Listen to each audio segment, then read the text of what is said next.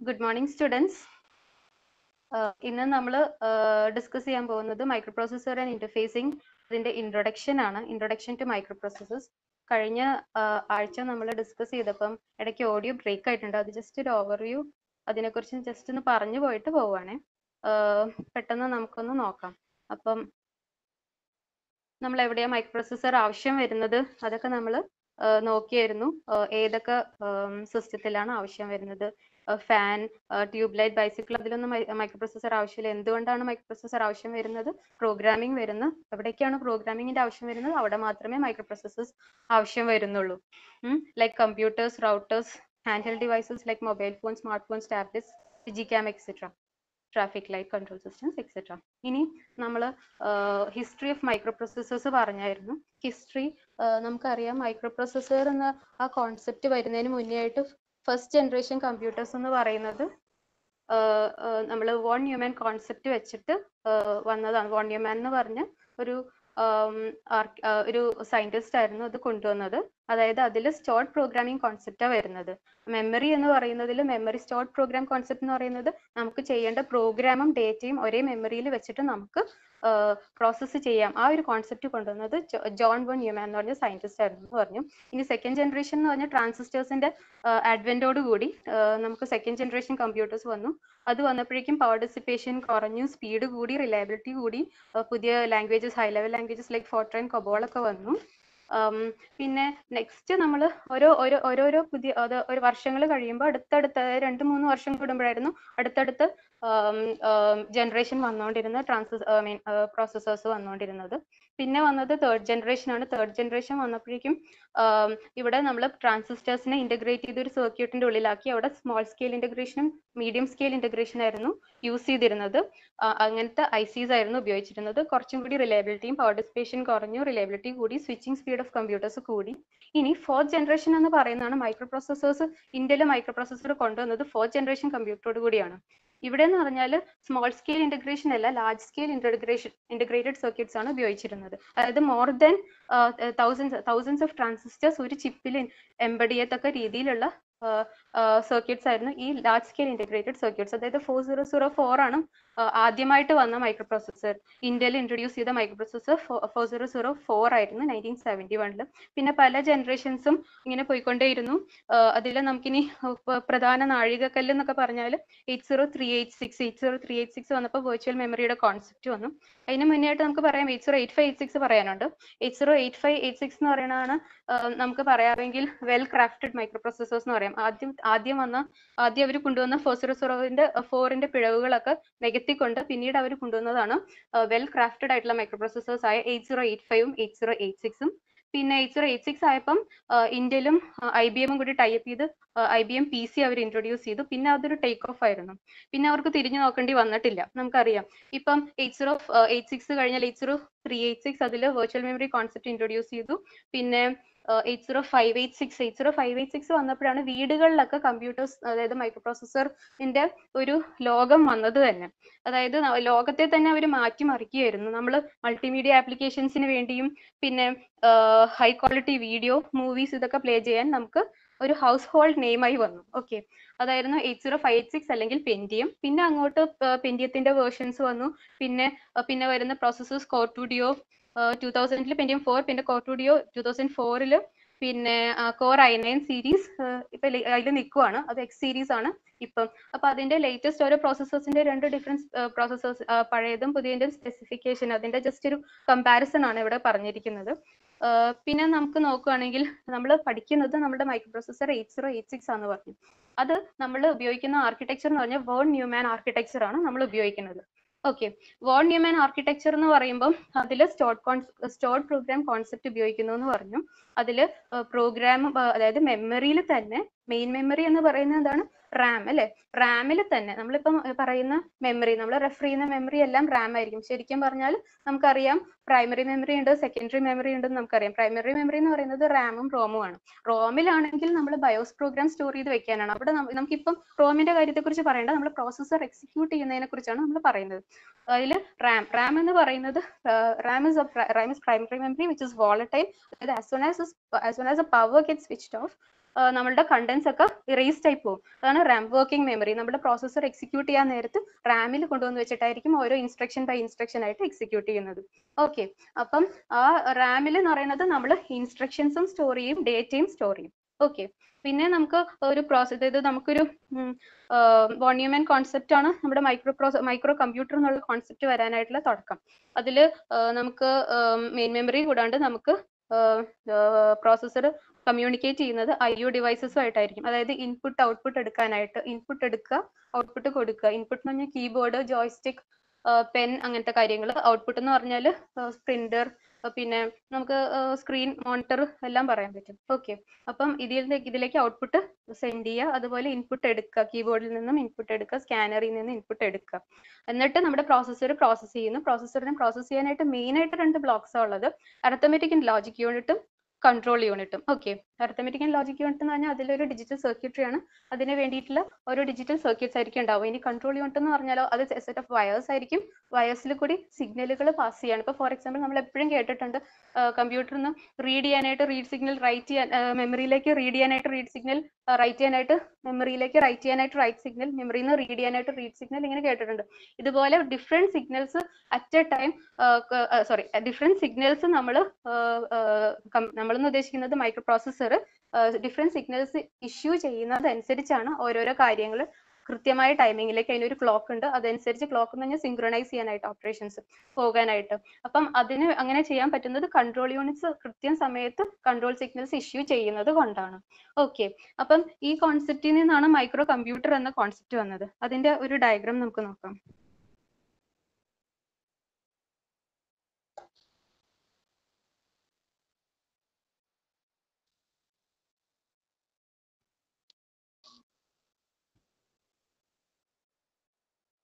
Okay, ഇതാണ് നമ്മളുടെ micro processor within A micro computer system. നമ്മുടെ സിലബസ് നോക്കുകയാണെങ്കിൽ നമ്മുടെ ഫസ്റ്റ് ലൈൻ എന്ന് പറയുന്നത്, ഫസ്റ്റ് സെന്റൻസ് എന്ന് പറയുന്നത് role of A micro processor in A micro computer എന്നാണ്. അപ്പൊ ഈ ആർക്കിടെക്ചർ ഫോളോ ചെയ്യുന്ന ഒരു മൈക്രോ കമ്പ്യൂട്ടർ സിസ്റ്റത്തിന്റെ ഫിഗർ ആണ് ഇവിടെ കാണിച്ചിരിക്കുന്നത്. അതിൽ നമുക്ക് കാണാം micro processor, memory and IO അല്ലെ. ഇതിലേക്ക് നമ്മൾ ആരോ ഇട്ട് കാണിച്ചിരിക്കുന്നതെല്ലാം ബസ്സുകളാണ്. ബസ് എന്ന് പറയുന്ന ഗ്രൂപ്പ് ഓഫ് വയേഴ്സ് ആണ്. ഗ്രൂപ്പ് ഓഫ് വയേഴ്സ് കൂടി സിഗ്നൽസ് ആണ് ട്രാൻസ്മിറ്റ് ചെയ്യുന്നത്. സിഗ്നൽ എന്ന് പറയുന്നത് 0 അല്ലെങ്കിൽ 1 ആണ്. 0 അത് ഓൺ ഓഫ് പൊസിഷൻസ്. നമ്മൾ ട്രാൻസിസ്റ്റേഴ്സിനെ കുറിച്ച് പറഞ്ഞില്ല, ഇത്ര ട്രാൻസിസ്റ്റേഴ്സ് ഉണ്ട്. 4004 തൗസൻഡ്സ് ഓഫ് ട്രാൻസിസ്റ്റേഴ്സ് ഉള്ളെങ്കിൽ ഇപ്പോഴെന്ന് പറഞ്ഞാൽ മില്യൺസ് ഓഫ് ട്രാൻസിസ്റ്റേഴ്സ്. ഇപ്പൊ എന്ന് പറയുന്നത് വെരി ലാർജ് സ്കെയിൽ ഇന്റഗ്രേഷൻ കഴിഞ്ഞ ultra large scale integrated circuits ആണ്. അപ്പൊ millions of transistors R incorporated within A single chip അല്ലെ. അപ്പൊ ആ ചിപ്പിന്റെ ഉള്ളിൽ അത്രയും കോമ്പാക്ട് ആയിട്ടാണ് ചെയ്തിരിക്കുന്നത്. അപ്പം അതിലേക്ക് ഡിഫറെന്റ് സിഗ്നലുകൾ പാസ് ചെയ്യാനുള്ള വയറുകളൊക്കെ ഇല്ലേ. വയർ എന്ന് പറയുന്നത് നമ്മുടെ ചിപ്പിന്റെ ഉള്ളിൽ പാസ് ചെയ്യുന്ന അതിനെ സർക്യൂട്ട് ബോർഡ്, പ്രിന്റഡ് സർക്യൂട്ട് ബോർഡിൽ നമ്മൾ എംബഡ് ചെയ്ത് വെച്ചിരിക്കുകയാണ്. അതും അതുപോലെയുള്ള കണക്ഷൻസ് എല്ലാം കൂടി വരുന്നതാണ് ഈ ഗ്രൂപ്പ് ഓഫ് ബസ്. പിന്നെ പുറത്തേക്കുള്ളത് എക്സ്റ്റേണൽ ബസ്, ഇന്റേണൽ ബസ് എല്ലാം ഉണ്ട്. അപ്പൊ ഇതെല്ലാം കൂടിയാണ് ബസ്സുകളായിട്ട് ഇവിടെ കാണിച്ചിരിക്കുന്നത്. ഇപ്പൊ ഈ കാണിച്ചിരിക്കുന്നത് പ്രോസസ്സർ IO ഡിവൈസസുമായിട്ട് കണക്ട് ചെയ്തിരിക്കുന്ന ബസ്സും, പിന്നെ അതുപോലെ പ്രോസസ്സർ മെമ്മറി ആയിട്ട് കണക്ട് ചെയ്തിരിക്കുന്ന ബസ്സുമാണ്. അപ്പൊ നമുക്കൊന്ന് നോക്കാം ഈ വോൺ ന്യൂമാൻ ആർക്കിടെക്ചർ വെച്ചിട്ട് ഒരു പ്രോസസ്സർ എന്തൊക്കെ ഓപ്പറേഷൻ ആണ് ബേസിക്കലി ചെയ്യുന്നതെന്നുള്ളത്. ബേസിക്കലി നമുക്ക് ഓപ്പറേഷൻസിനെ 4 ആയിട്ട് ക്ലാസിഫൈ ചെയ്യാം. Micro processor memory, micro processor IO, പിന്നെ ALU operations or data processing and branching and control. Okay, അപ്പം ഫസ്റ്റ് വൺ എന്ന് പറയുന്നത് നമുക്ക് നോക്കുകയാണെങ്കിൽ മൈക്രോ പ്രോസസ്സർ മെമ്മറി ഓപ്പറേഷൻസ് ആണ്. മൈക്രോ പ്രോസസ്സർ മെമ്മറി ഓപ്പറേഷൻസ് എന്ന് പറയുന്നത് നമുക്ക് പറയാം, നമ്മൾ ഡേറ്റ എന്ന് പറയുന്നത്, ഡേറ്റ എങ്ങനെയാണ് സ്റ്റോർ ചെയ്തിരിക്കുന്നത് നമ്മളുടെ മെമ്മറിയിൽ, അതായത് മെമ്മറിയിലാണ്. എങ്ങനെയാണ് ഇപ്പം ഫോർ എക്സാമ്പിൾ ഇപ്പൊ നമ്മൾ പറയാന്ന് വെക്കാം, നമുക്ക് ആദ്യം ഒരു എക്സാമ്പിൾ കൺസിഡർ ചെയ്യാം. നമ്മളുടെ എല്ലാവരും സ്ക്രീനിൽ നിന്നും മൊബൈലിൽ നിന്നും മൊബൈൽ ക്യാം വെച്ചിട്ട് ഫോട്ടോസ് എടുക്കാറുണ്ട് അല്ലെ. ഫോട്ടോസ് എടുക്കാറുണ്ട്. അപ്പൊ ആ ഫോട്ടോസ് എടുക്കുമ്പോൾ, അതായത് നമ്മൾ ക്യാമറ ആപ്പാണ് യൂസ് ചെയ്യുന്നത്.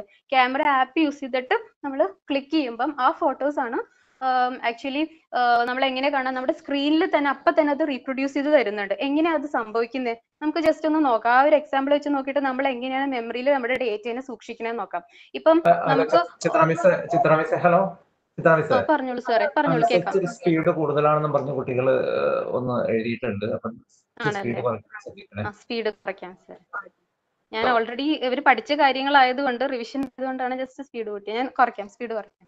ഓക്കെ, നമ്മൾ പറഞ്ഞു വന്നത് അതായത് ഒരു micro processor micro computer system എന്ന് പറയുന്നതിൽ മൈക്രോ പ്രോസസ്സറിന്റെ റോൾ എന്താന്ന് പറയുമായിരുന്നു. അപ്പം അത് നമ്മൾ അറിയണമെങ്കിൽ നമുക്ക് ഒരു ആപ്ലിക്കേഷൻ എടുത്ത് നോക്കാം. ഇപ്പൊ നമ്മൾ പലതരത്തിലുള്ള ആപ്ലിക്കേഷൻസ് നമ്മൾ മൊബൈലിൽ തന്നെ യൂസ് ചെയ്യാറുണ്ട്. ഫോർ എക്സാമ്പിൾ വാട്സാപ്പ് ആപ്ലിക്കേഷൻ എല്ലാവരും യൂസ് ചെയ്യുന്നതാണ്. വാട്സാപ്പ് ആപ്ലിക്കേഷൻ ഉപയോഗിച്ചിട്ട് നമ്മൾ മെസ്സേജസ്, വീഡിയോസ്, ഓഡിയോസ് ഒക്കെ സെൻഡ് ചെയ്യാറുണ്ട് അല്ലെ. അപ്പൊ അതിനെന്ന് പറയുന്നത് അതിൽ ആ വാട്സാപ്പ് ആപ്ലിക്കേഷൻ എന്ന് പറയുന്നത് പ്രോഗ്രാം ആണ്. അതുപോലെ അതിന്റെ ഡേറ്റ എന്ന് പറയുന്നത് what are the messages that we create out of it, അതാണ് അതിന്റെ ഡേറ്റ എന്ന് പറയുന്നത്. അപ്പം നമുക്ക് ആപ്ലിക്കേഷനും ഓരോ ആപ്പുകൾ എടുക്കുന്നതും ഓരോ പ്രോഗ്രാംസ് ആണ്. ആൻഡ് അതിന്റെ ഡേറ്റ എന്ന് പറയുന്നത് നമ്മളിപ്പം ഇപ്പം മൈക്രോസോഫ്റ്റ് വേർഡ് ആണെന്ന് വെക്കുക, വേർഡും യൂസ് ചെയ്യാറുണ്ട് അല്ലെ, മൊബൈലിൽ ഓപ്പൺ ചെയ്യാറുണ്ട്, PDF ഫയൽസ് ഒക്കെ ഓപ്പൺ ചെയ്യാറുണ്ട്. അപ്പൊ ഓരോന്നും അതിന്റെ ഡേറ്റ എന്ന് പറയുന്നത് എന്തായിരിക്കും? .doc, .xls, .ppt, ഇനി .x, അങ്ങനെ ഓരോ എക്സ്റ്റൻഷൻ വരുന്നതാണ് അതിന്റെ ഡേറ്റ എന്ന് പറയുന്നത്. അതുപോലെ ഇമേജ് വ്യൂവേഴ്സ് എടുക്കാറുണ്ട്, JPEG.bmp അങ്ങനത്തെ ഫയൽസ് ഒക്കെ അതിന്റെ ഡേറ്റയാണ്. ഇമേജ് വ്യൂവർ ആ പ്രോഗ്രാം ആണ്. ഈ പ്രോഗ്രാമും ആ ഡേറ്റയും അതിനെ സംബന്ധിക്കുന്ന ഡേറ്റയും നമ്മൾ മെയിൻ മെമ്മറിയിൽ മുഴുവനായിട്ടല്ല, നമ്മൾ എക്സിക്യൂട്ട് ചെയ്യേണ്ട കുറച്ച് ഭാഗങ്ങൾ മാത്രമായിട്ട് മെയിൻ മെമ്മറി കൊണ്ടുവന്നിട്ടാണ് എക്സിക്യൂട്ട് ചെയ്യുന്നത്. അതായത് മെയിൻ മെമ്മറി എന്ന് ഇവിടെ ഉദ്ദേശിക്കുന്നത് വർക്കിംഗ് മെമ്മറി അല്ലെങ്കിൽ റാം ആണ്. റാം തന്നെ നമ്മൾ രണ്ട് രീതിയിൽ ക്ലാസിഫൈ ചെയ്തിട്ടുണ്ടല്ലോ, SRAM-ഉം DRAM-ഉം. നമ്മളത് പഠിച്ചിട്ടുണ്ട്, ആർക്കിടെക്ചറിൽ പഠിച്ചിട്ടുണ്ട്, പ്രിൻസിപ്പിൾസ്, ഡിജിറ്റൽ പ്രിൻസിപ്പിൾസ്. അതൊന്നും ഓർത്ത് നോക്കിയേ. SRAM എന്ന് പറയുന്നത് സ്റ്റാറ്റിക് റാം ആണ്, DRAM എന്ന് പറയുന്നത് ഡൈനാമിക് റാം. ഇത് ഓരോന്ന് എന്തിനാ ഇങ്ങനെ പല പല ഡിഫറെന്റ് ടൈപ്സ് ഓഫ് റാം എന്ന് നമ്മൾ ചിന്തിക്കാറില്ലേ? അതായത് സ്റ്റാറ്റിക് റാം എന്ന് പറയുന്നത് എന്താണ്? അത് ഫ്ലിപ്പ് ഫ്ലോപ്സ് കൊണ്ട് ഉണ്ടാക്കിയിരിക്കുന്നതാണ്. SR, D ഫ്ലിപ്പ് ഫ്ലോപ്പ്, അങ്ങനെ പല ഫ്ലിപ്പ് ഫ്ലോപ്സ് ഒക്കെ നമ്മൾ പഠിച്ചിട്ടുണ്ട്. അതിന്റെ ഒരു ഫ്ലിപ്പ് ഫ്ലോപ്പിൽ ഒരു ബിറ്റ് ആണ് സ്റ്റോർ ചെയ്യണത് എന്നുള്ളത് ഓർക്കണം. അപ്പൊ അങ്ങനെ എത്ര ഫ്ലിപ്പ് ഫ്ലോപ്സ് വരുന്നോ അത്രയും ബിറ്റ്സ് നമുക്ക് സ്റ്റോർ ചെയ്യാൻ പറ്റും. പക്ഷെ ഇപ്പൊ ഡൈനാമിക് റാം ഇങ്ങനെ കൺസിഡർ ചെയ്യുകയാണെങ്കിൽ അവിടെ എങ്ങനെ സ്റ്റോറേജ് നടക്കുന്നത്? അവിടെ കപ്പാസിറ്റേഴ്സ് നമുക്കറിയാം ചാർജും ഡിസ്ചാർജും ചെയ്യും. അപ്പം ചാർജിങ് ആൻഡ് ഡിസ്ചാർജിങ്, അതാണ് സീറോസ് ആൻഡ് വൺസ്. അപ്പൊ നമുക്ക് എങ്ങനെയാണ് അതിലെങ്ങനെയാണ് അപ്പൊ എന്തിനാ ഇങ്ങനെ ഡിഫറെന്റ് ടൈപ്സ് ഓഫ് മെമ്മറി വന്നിരിക്കുന്നത്? മറ്റേതെന്ന് പറയുന്നത് സെമി കണ്ടക്ടർ മെമ്മറിയാ, സ്റ്റാറ്റിക് റാം. അത് എവിടെയാണ് ഉപയോഗിക്കുന്നത്? നമ്മൾ ക്യാഷിലൊക്കെയാണ് ഉപയോഗിക്കുന്നത്. അപ്പൊ അതെന്ന് പറയുന്നത് ഓരോന്നിനും, അതായത് നമുക്ക് ഓരോ ടൈപ്പ് ഓഫ് മെമ്മറി ഉപയോഗിക്കുന്ന അനുസരിച്ച് അതിനോരോ ട്രേഡ് ഓഫ് ഉണ്ട്. നമുക്ക് കൂടുതൽ എഫിഷ്യന്റ് ആണെങ്കിൽ അതനുസരിച്ച് അതിന്റെ കോസ്റ്റ് കൂടും. ഓക്കെ, അപ്പൊ അതുകൊണ്ടാണ് നമ്മൾ ഡിഫറെന്റ് ടൈപ്സ് ഓഫ് മെമ്മറി ഉപയോഗിക്കുന്നത്. നമ്മൾ ആ മെമ്മറി ഹൈറാർക്കി പണ്ട് പഠിച്ചത് ഓർക്കണല്ലേ? അതില് നമുക്ക് സ്റ്റാറ്റിക് റാം എന്ന് പറയുന്നത് നമ്മൾ ക്യാഷ് പോലുള്ള കുറച്ച് കാര്യങ്ങൾ കുറച്ച് സമയത്തേക്ക് സ്റ്റോർ ചെയ്യാനായിട്ട് നമ്മൾ SRAM ഉപയോഗിക്കും. DRAM എന്ന് പറയുന്നത് ഡൈനാമിക് റാം എന്ന് പറയുന്നത് അതിന് പീരിയോഡിക് റീഫ്രഷിങ് ആവശ്യമുണ്ട്. കാരണം എന്താ, ഈ കപ്പാസിറ്റൻസ് ഡിസ്ചാർജ് ചെയ്ത് പോകും. അപ്പോൾ ഒരു പീരീഡ് കഴിയുമ്പോൾ അതിനെ എഗെയിൻ റീഫ്രഷ് ചെയ്യണം. അപ്പോൾ റീഫ്രഷിങ് സർക്യൂട്ടറിയുടെ ആവശ്യമുണ്ട്. കുറച്ചുകൂടി അത് ബൾക്കിയർ ആയിരിക്കും, അത്രയും SRAM-ന്റെ കൂടുതൽ.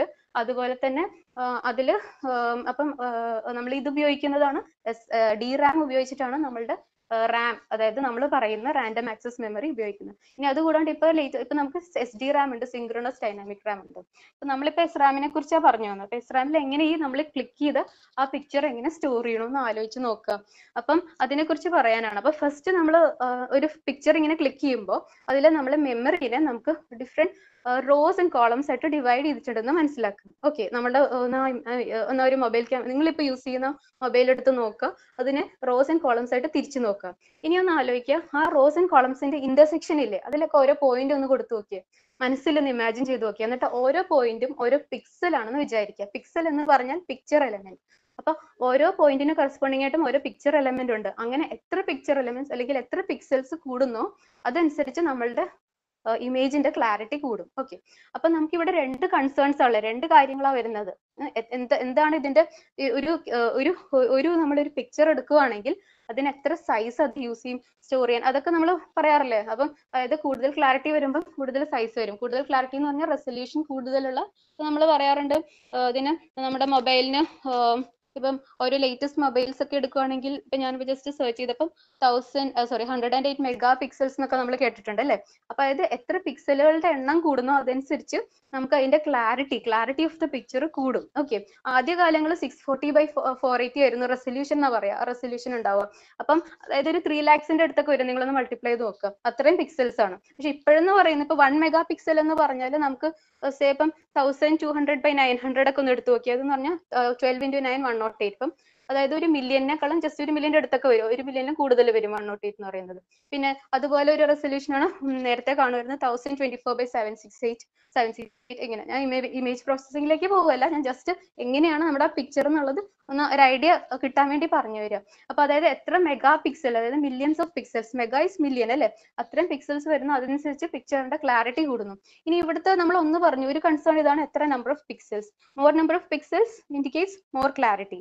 ഇനി അടുത്ത കേസ് എന്ന് പറയുന്നത്, ഇവിടുത്തെ രണ്ടാമത് നമ്മുടെ കൺസേൺ എന്ന് പറയുന്നത്, നമ്മൾ എടുക്കുകയാണ്, ഒരു പിക്ചർ എടുക്കുകയാണ്. അപ്പൊ പിക്ചറിന്റെ എന്താ ഓരോന്നും പറയുന്നത്, അതായത് അതിൽ എത്ര അതിന്റെ അറേയുടെ പൊസിഷൻസ്, അതായത് ഇന്റർസെക്ഷൻസിൽ ഓരോ പോയിന്റിലും അത് വ്യൂ ചെയ്യുന്ന കളറാണ് അത് റെക്കോർഡ് ചെയ്യുന്നത്. മനസ്സിലായോ? ആ രണ്ടാമത്തെ കൺസേൺ അതാണ്. ഒരു പിക്സൽ സ്റ്റോർ ചെയ്യണമെങ്കിൽ എത്ര ബിറ്റ്സ് വേണം എന്നുള്ളതാണ്. മനസ്സിലായോ? ഇപ്പം ഒരു എക്സാമ്പിൾ നോക്കാം. നമുക്ക് ഒരു ബിറ്റ് ഒരു പിക്സൽ സ്റ്റോർ ചെയ്യാനായിട്ട് എടുത്തു എന്ന് വിചാരിക്കാം. ഒരു ബിറ്റ് ഒരു പിക്സലിൽ സ്റ്റോർ ചെയ്യാനായിട്ട്. ഒരു ബിറ്റ് വെച്ചിട്ട് എത്ര കോമ്പിനേഷൻസ് പോസിബിൾ ആണ്? 2 കോമ്പിനേഷൻസ് അല്ലേ? ഏതൊക്കെയാണ്? 0 and 1. അപ്പൊ ഇത് രണ്ടിനും, അതായത് ഒരു പിക്സലിൽ ഒരു കളറാണ് സ്റ്റോർ ചെയ്യുന്നത്. അപ്പൊ 0ക്ക് കറസ്പോണ്ടിങ് നമ്മളിപ്പം പിക്ചർ എന്ന് പറയുമ്പോൾ ഈ കളറായിട്ടാണ് അകത്ത് സ്റ്റോർ ചെയ്യുന്നത്? അല്ല, ഈ ബിറ്റുകളാണ് സ്റ്റോർ ചെയ്യുന്നത് അല്ലെ? അപ്പൊ ഈ ബിറ്റുകൾ എന്ന് പറയുന്നത് 0 corresponds to particular colour and 1 correspond to different colour in the case of 1 bit per pixel. നമ്മൾ 1 bit per pixel ആയിട്ടാണ് ഒരു പിക്സൽ സ്റ്റോർ ചെയ്യാൻ ഒരു ബിറ്റ് ആണെങ്കിൽ 2 കളേഴ്സ്, അത് നമുക്ക് ബ്ലാക്ക് ആൻഡ് വൈറ്റ് എന്ന് പറയാം. ഇനി അതേസമയം 2 bits per pixel ആണെങ്കിലോ, ഒരു പിക്സൽ സ്റ്റോർ ചെയ്യാൻ 2 ബിറ്റ് എന്ന് പറഞ്ഞാൽ 2 ബിറ്റ് വെച്ചിട്ട് 2 = 2 4 ഡിഫറെന്റ് കോമ്പിനേഷൻസ് പോസിബിൾ ആണ്. അപ്പൊ 4 ഡിഫറെന്റ് കോമ്പിനേഷൻസ് പറഞ്ഞാൽ 4 കളേഴ്സ് പോസിബിൾ ആണ്. സോ ഫോർ എക്സാമ്പിൾ നമുക്ക് black, white, 2 different shades of grey അങ്ങനെ പറയാം. അപ്പൊ അതുപോലെ 16 bits per pixel ആണെങ്കിലോ 2^16, അതായത് 65536 ഡിഫറെന്റ് ഷെയ്ഡ്സ് ഓഫ് കളേഴ്സ് നമുക്ക് സ്റ്റോർ ചെയ്യാൻ പറ്റും. അതാണ്. അപ്പം എത്ര ബിറ്റ്സ് വെച്ചിട്ട് സ്റ്റോർ ചെയ്യണം അതും ഒരു കൺസേൺ ആണ്. മനസ്സിലായില്ലേ? ഓക്കെ. അപ്പൊ അത് നമ്മൾ പറഞ്ഞു തന്നെ എന്താണെന്ന് വെച്ചാൽ എങ്ങനെയാണ് നമ്മളുടെ ആ പിക്ചർ സ്റ്റോർ ചെയ്യപ്പെടുന്നത്. ഇത് നമ്മളൊരു പിക്ചറാ പറഞ്ഞ. ഇനി വീഡിയോ ആണെങ്കിലോ, വീഡിയോ എന്ന് പറയുന്നത് ഒരു പിക്ചർ ഒരു പിക്ചറിന് ഒരു ഫ്രെയിം എന്നാ പറയുന്നത്. അങ്ങനെ കുറെ ഫ്രെയിംസ് പെർ സെക്കൻഡ്സ് അങ്ങനെയാണ് അതിൽ സ്റ്റോർ ചെയ്യുന്നത്. ഇപ്പം for example 30 frames per second, 60 frames per second അങ്ങനെ പറയും നമ്മൾ. അതായത് ഒരു സെക്കൻഡിൽ എത്ര കൂടുതൽ ഫ്രെയിംസ് വരുന്നോ അത് മോഷൻ പിക്ചർ അല്ലേ, മൂവ് ചെയ്യുമ്പോഴേക്കും നമുക്ക് അത്രയും കൂടുതൽ ക്ലാരിറ്റി ആയിട്ട് തോന്നും. ഓക്കെ. അപ്പം പിന്നെ അതുപോലെ തന്നെ ഇപ്പൊ സൗണ്ട്, ഓഡിയോ ആണെങ്കിലോ ഒരു ബിറ്റ് വെച്ചിട്ട് നമുക്ക് 2 സൗണ്ട് സ്റ്റോർ ചെയ്യാം, 2 ബിറ്റ് വെച്ചിട്ട് 4 സൗണ്ട് സ്റ്റോർ ചെയ്യാം, അങ്ങനെ. മനസ്സിലായില്ലേ? അപ്പം അങ്ങനെ നമുക്ക് ഡേറ്റാസ് അപ്പൊ നമ്മളിപ്പം നല്ല സുഖമായിട്ടിരുന്ന് പാട്ടൊക്കെ കേൾക്കുവാണെങ്കിൽ അല്ലെങ്കിൽ ഒരു മൂവി കാണുവാണെങ്കിൽ ആക്ച്വലി ഇത് സ്റ്റോർ ചെയ്യപ്പെടുന്നതെല്ലാം ഇങ്ങനെയാണ്. ഇന്റേണലി നമ്മുടെ കമ്പ്യൂട്ടറിനും അല്ലെങ്കിൽ മൈക്രോപ്രൊസസറിനും വേറെ ഒന്നും അറിയില്ല, ഇത് ഓരോ ബിറ്റുകളായിട്ട് സ്റ്റോർ ചെയ്യണം. അപ്പൊ ആ ബിറ്റ്സും എങ്ങനെ സ്റ്റോറേജിന്റെ കോൺസെപ്റ്റും ഏകദേശം മനസ്സിലായി എന്ന് ഞാൻ വിചാരിക്കുന്നു. അതില് നമുക്ക് നമ്മളിപ്പം ഈ ഒരു ഫിഗർ നോക്കിക്കോളൂ. ഇനി മൈക്രോ കമ്പ്യൂട്ടർ സിസ്റ്റത്തിൽ ആ ഫിഗർ നോക്കിക്കോളൂ. അതില് മെമ്മറി എന്ന് പറഞ്ഞ് കാണിച്ചിരിക്കുന്നതിൽ നമ്മൾ പ്രോഗ്രാമും ഡേറ്റയും, അതായത് നേരത്തെ നമ്മൾ പറഞ്ഞോട്ട് പ്രോഗ്രാം മെമ്മറിയും ഡേറ്റ മെമ്മറിയും രണ്ടുമാണ് ഇത് ഉദ്ദേശിക്കുന്നത്. ഓക്കെ. അപ്പം അതിൽ അഡ്രസ്സും ഡേറ്റ എന്ന് പറഞ്ഞ് കാണിച്ചിരിക്കുന്നത് നമ്മുടെ റെപ്രസെന്റേഷൻ ആണ്. ഓരോ അഡ്രസ്സ് സെലക്ട് ചെയ്തിട്ട് നമുക്കിപ്പോൾ അറിയാം നമ്മുടെ ക്ലാസ്സിൽ എത്ര കുട്ടികളുണ്ട്, 60 കുട്ടികളുണ്ടെന്ന് വിചാരിക്കാം. ഓരോ കുട്ടികൾക്കും യൂണീക്ക് ആയിട്ടുള്ള കാര്യം എന്താണ്, ഓരോ കുട്ടികളെ ഐഡന്റിഫൈ ചെയ്യാനായിട്ട് നമ്മളൊരു യൂണീക്ക് ആയിട്ട് ഈ റോൾ നമ്പേഴ്സ് യൂസ് ചെയ്യണ്ട അല്ലെ? ഈ റോൾ നമ്പേഴ്സ് തന്നെയാണ് അവരുടെ ഐഡന്റിഫിക്കേഷൻ വാല്യൂ എന്ന് പറയുന്നത്. അത് നമുക്ക് അതുപോലെ തന്നെ ഇപ്പൊ വീടുകൾ നമുക്ക് നമ്മുടെ കോർപ്പറേഷനിൽ അല്ലെങ്കിൽ മുനിസിപ്പാലിറ്റിയിൽ എത്ര വീടുകൾ ഉണ്ടെന്ന് എങ്ങനെ ഐഡന്റിഫൈ ചെയ്യാം? ഓരോ വീടിനും ഒരു അഡ്രസ് ഉണ്ടാവും, ഹൗസ് നമ്പർ, അതെല്ലാം കൂടി ഒരു കോമ്പിനേഷൻ അല്ലെ? സ്ട്രിങ്സും ക്യാരക്ടേഴ്സും നമ്പേഴ്സ് എല്ലാത്തിനും കൂടി ഒരു കോമ്പിനേഷൻ ആണ് അഡ്രസ് ഓഫ് എ ഹൗസ് എന്ന് പറയുന്നതെങ്കിൽ, നമ്മുടെ സ്കൂളിലോ കോളേജിലൊക്കെ ആണെങ്കിൽ അതിൽ നമ്മുടെ റോൾ നമ്പർ ആണ് യുണീക്ക് വാല്യൂ. 2 സെയിം പേരുണ്ടെങ്കിലും അത് നമുക്ക് ഐഡന്റിഫൈ ചെയ്യാനായിട്ട് അതിനൊരു അഡ്രസ് ഉണ്ട്. അതുപോലെ നമുക്കിവിടെ ഓരോ നമ്മൾ മെമ്മറി ലൊക്കേഷൻസ് ആണ് അല്ലെ? നമ്മളുടെ മെമ്മറിയിൽ സ്റ്റോർ ചെയ്യുന്നത് ഓരോ ലൊക്കേഷനിലാണ് ഈ ബിറ്റുകൾ ഗ്രൂപ്പ് ഓഫ് ബിറ്റ്സ് ആയിട്ടാണ് സ്റ്റോർ ചെയ്യുന്നത്. അപ്പൊ ഓരോ ലൊക്കേഷനിലും സ്റ്റോർ ചെയ്യപ്പെടുന്ന ഒരു വാല്യൂ ഉണ്ട്.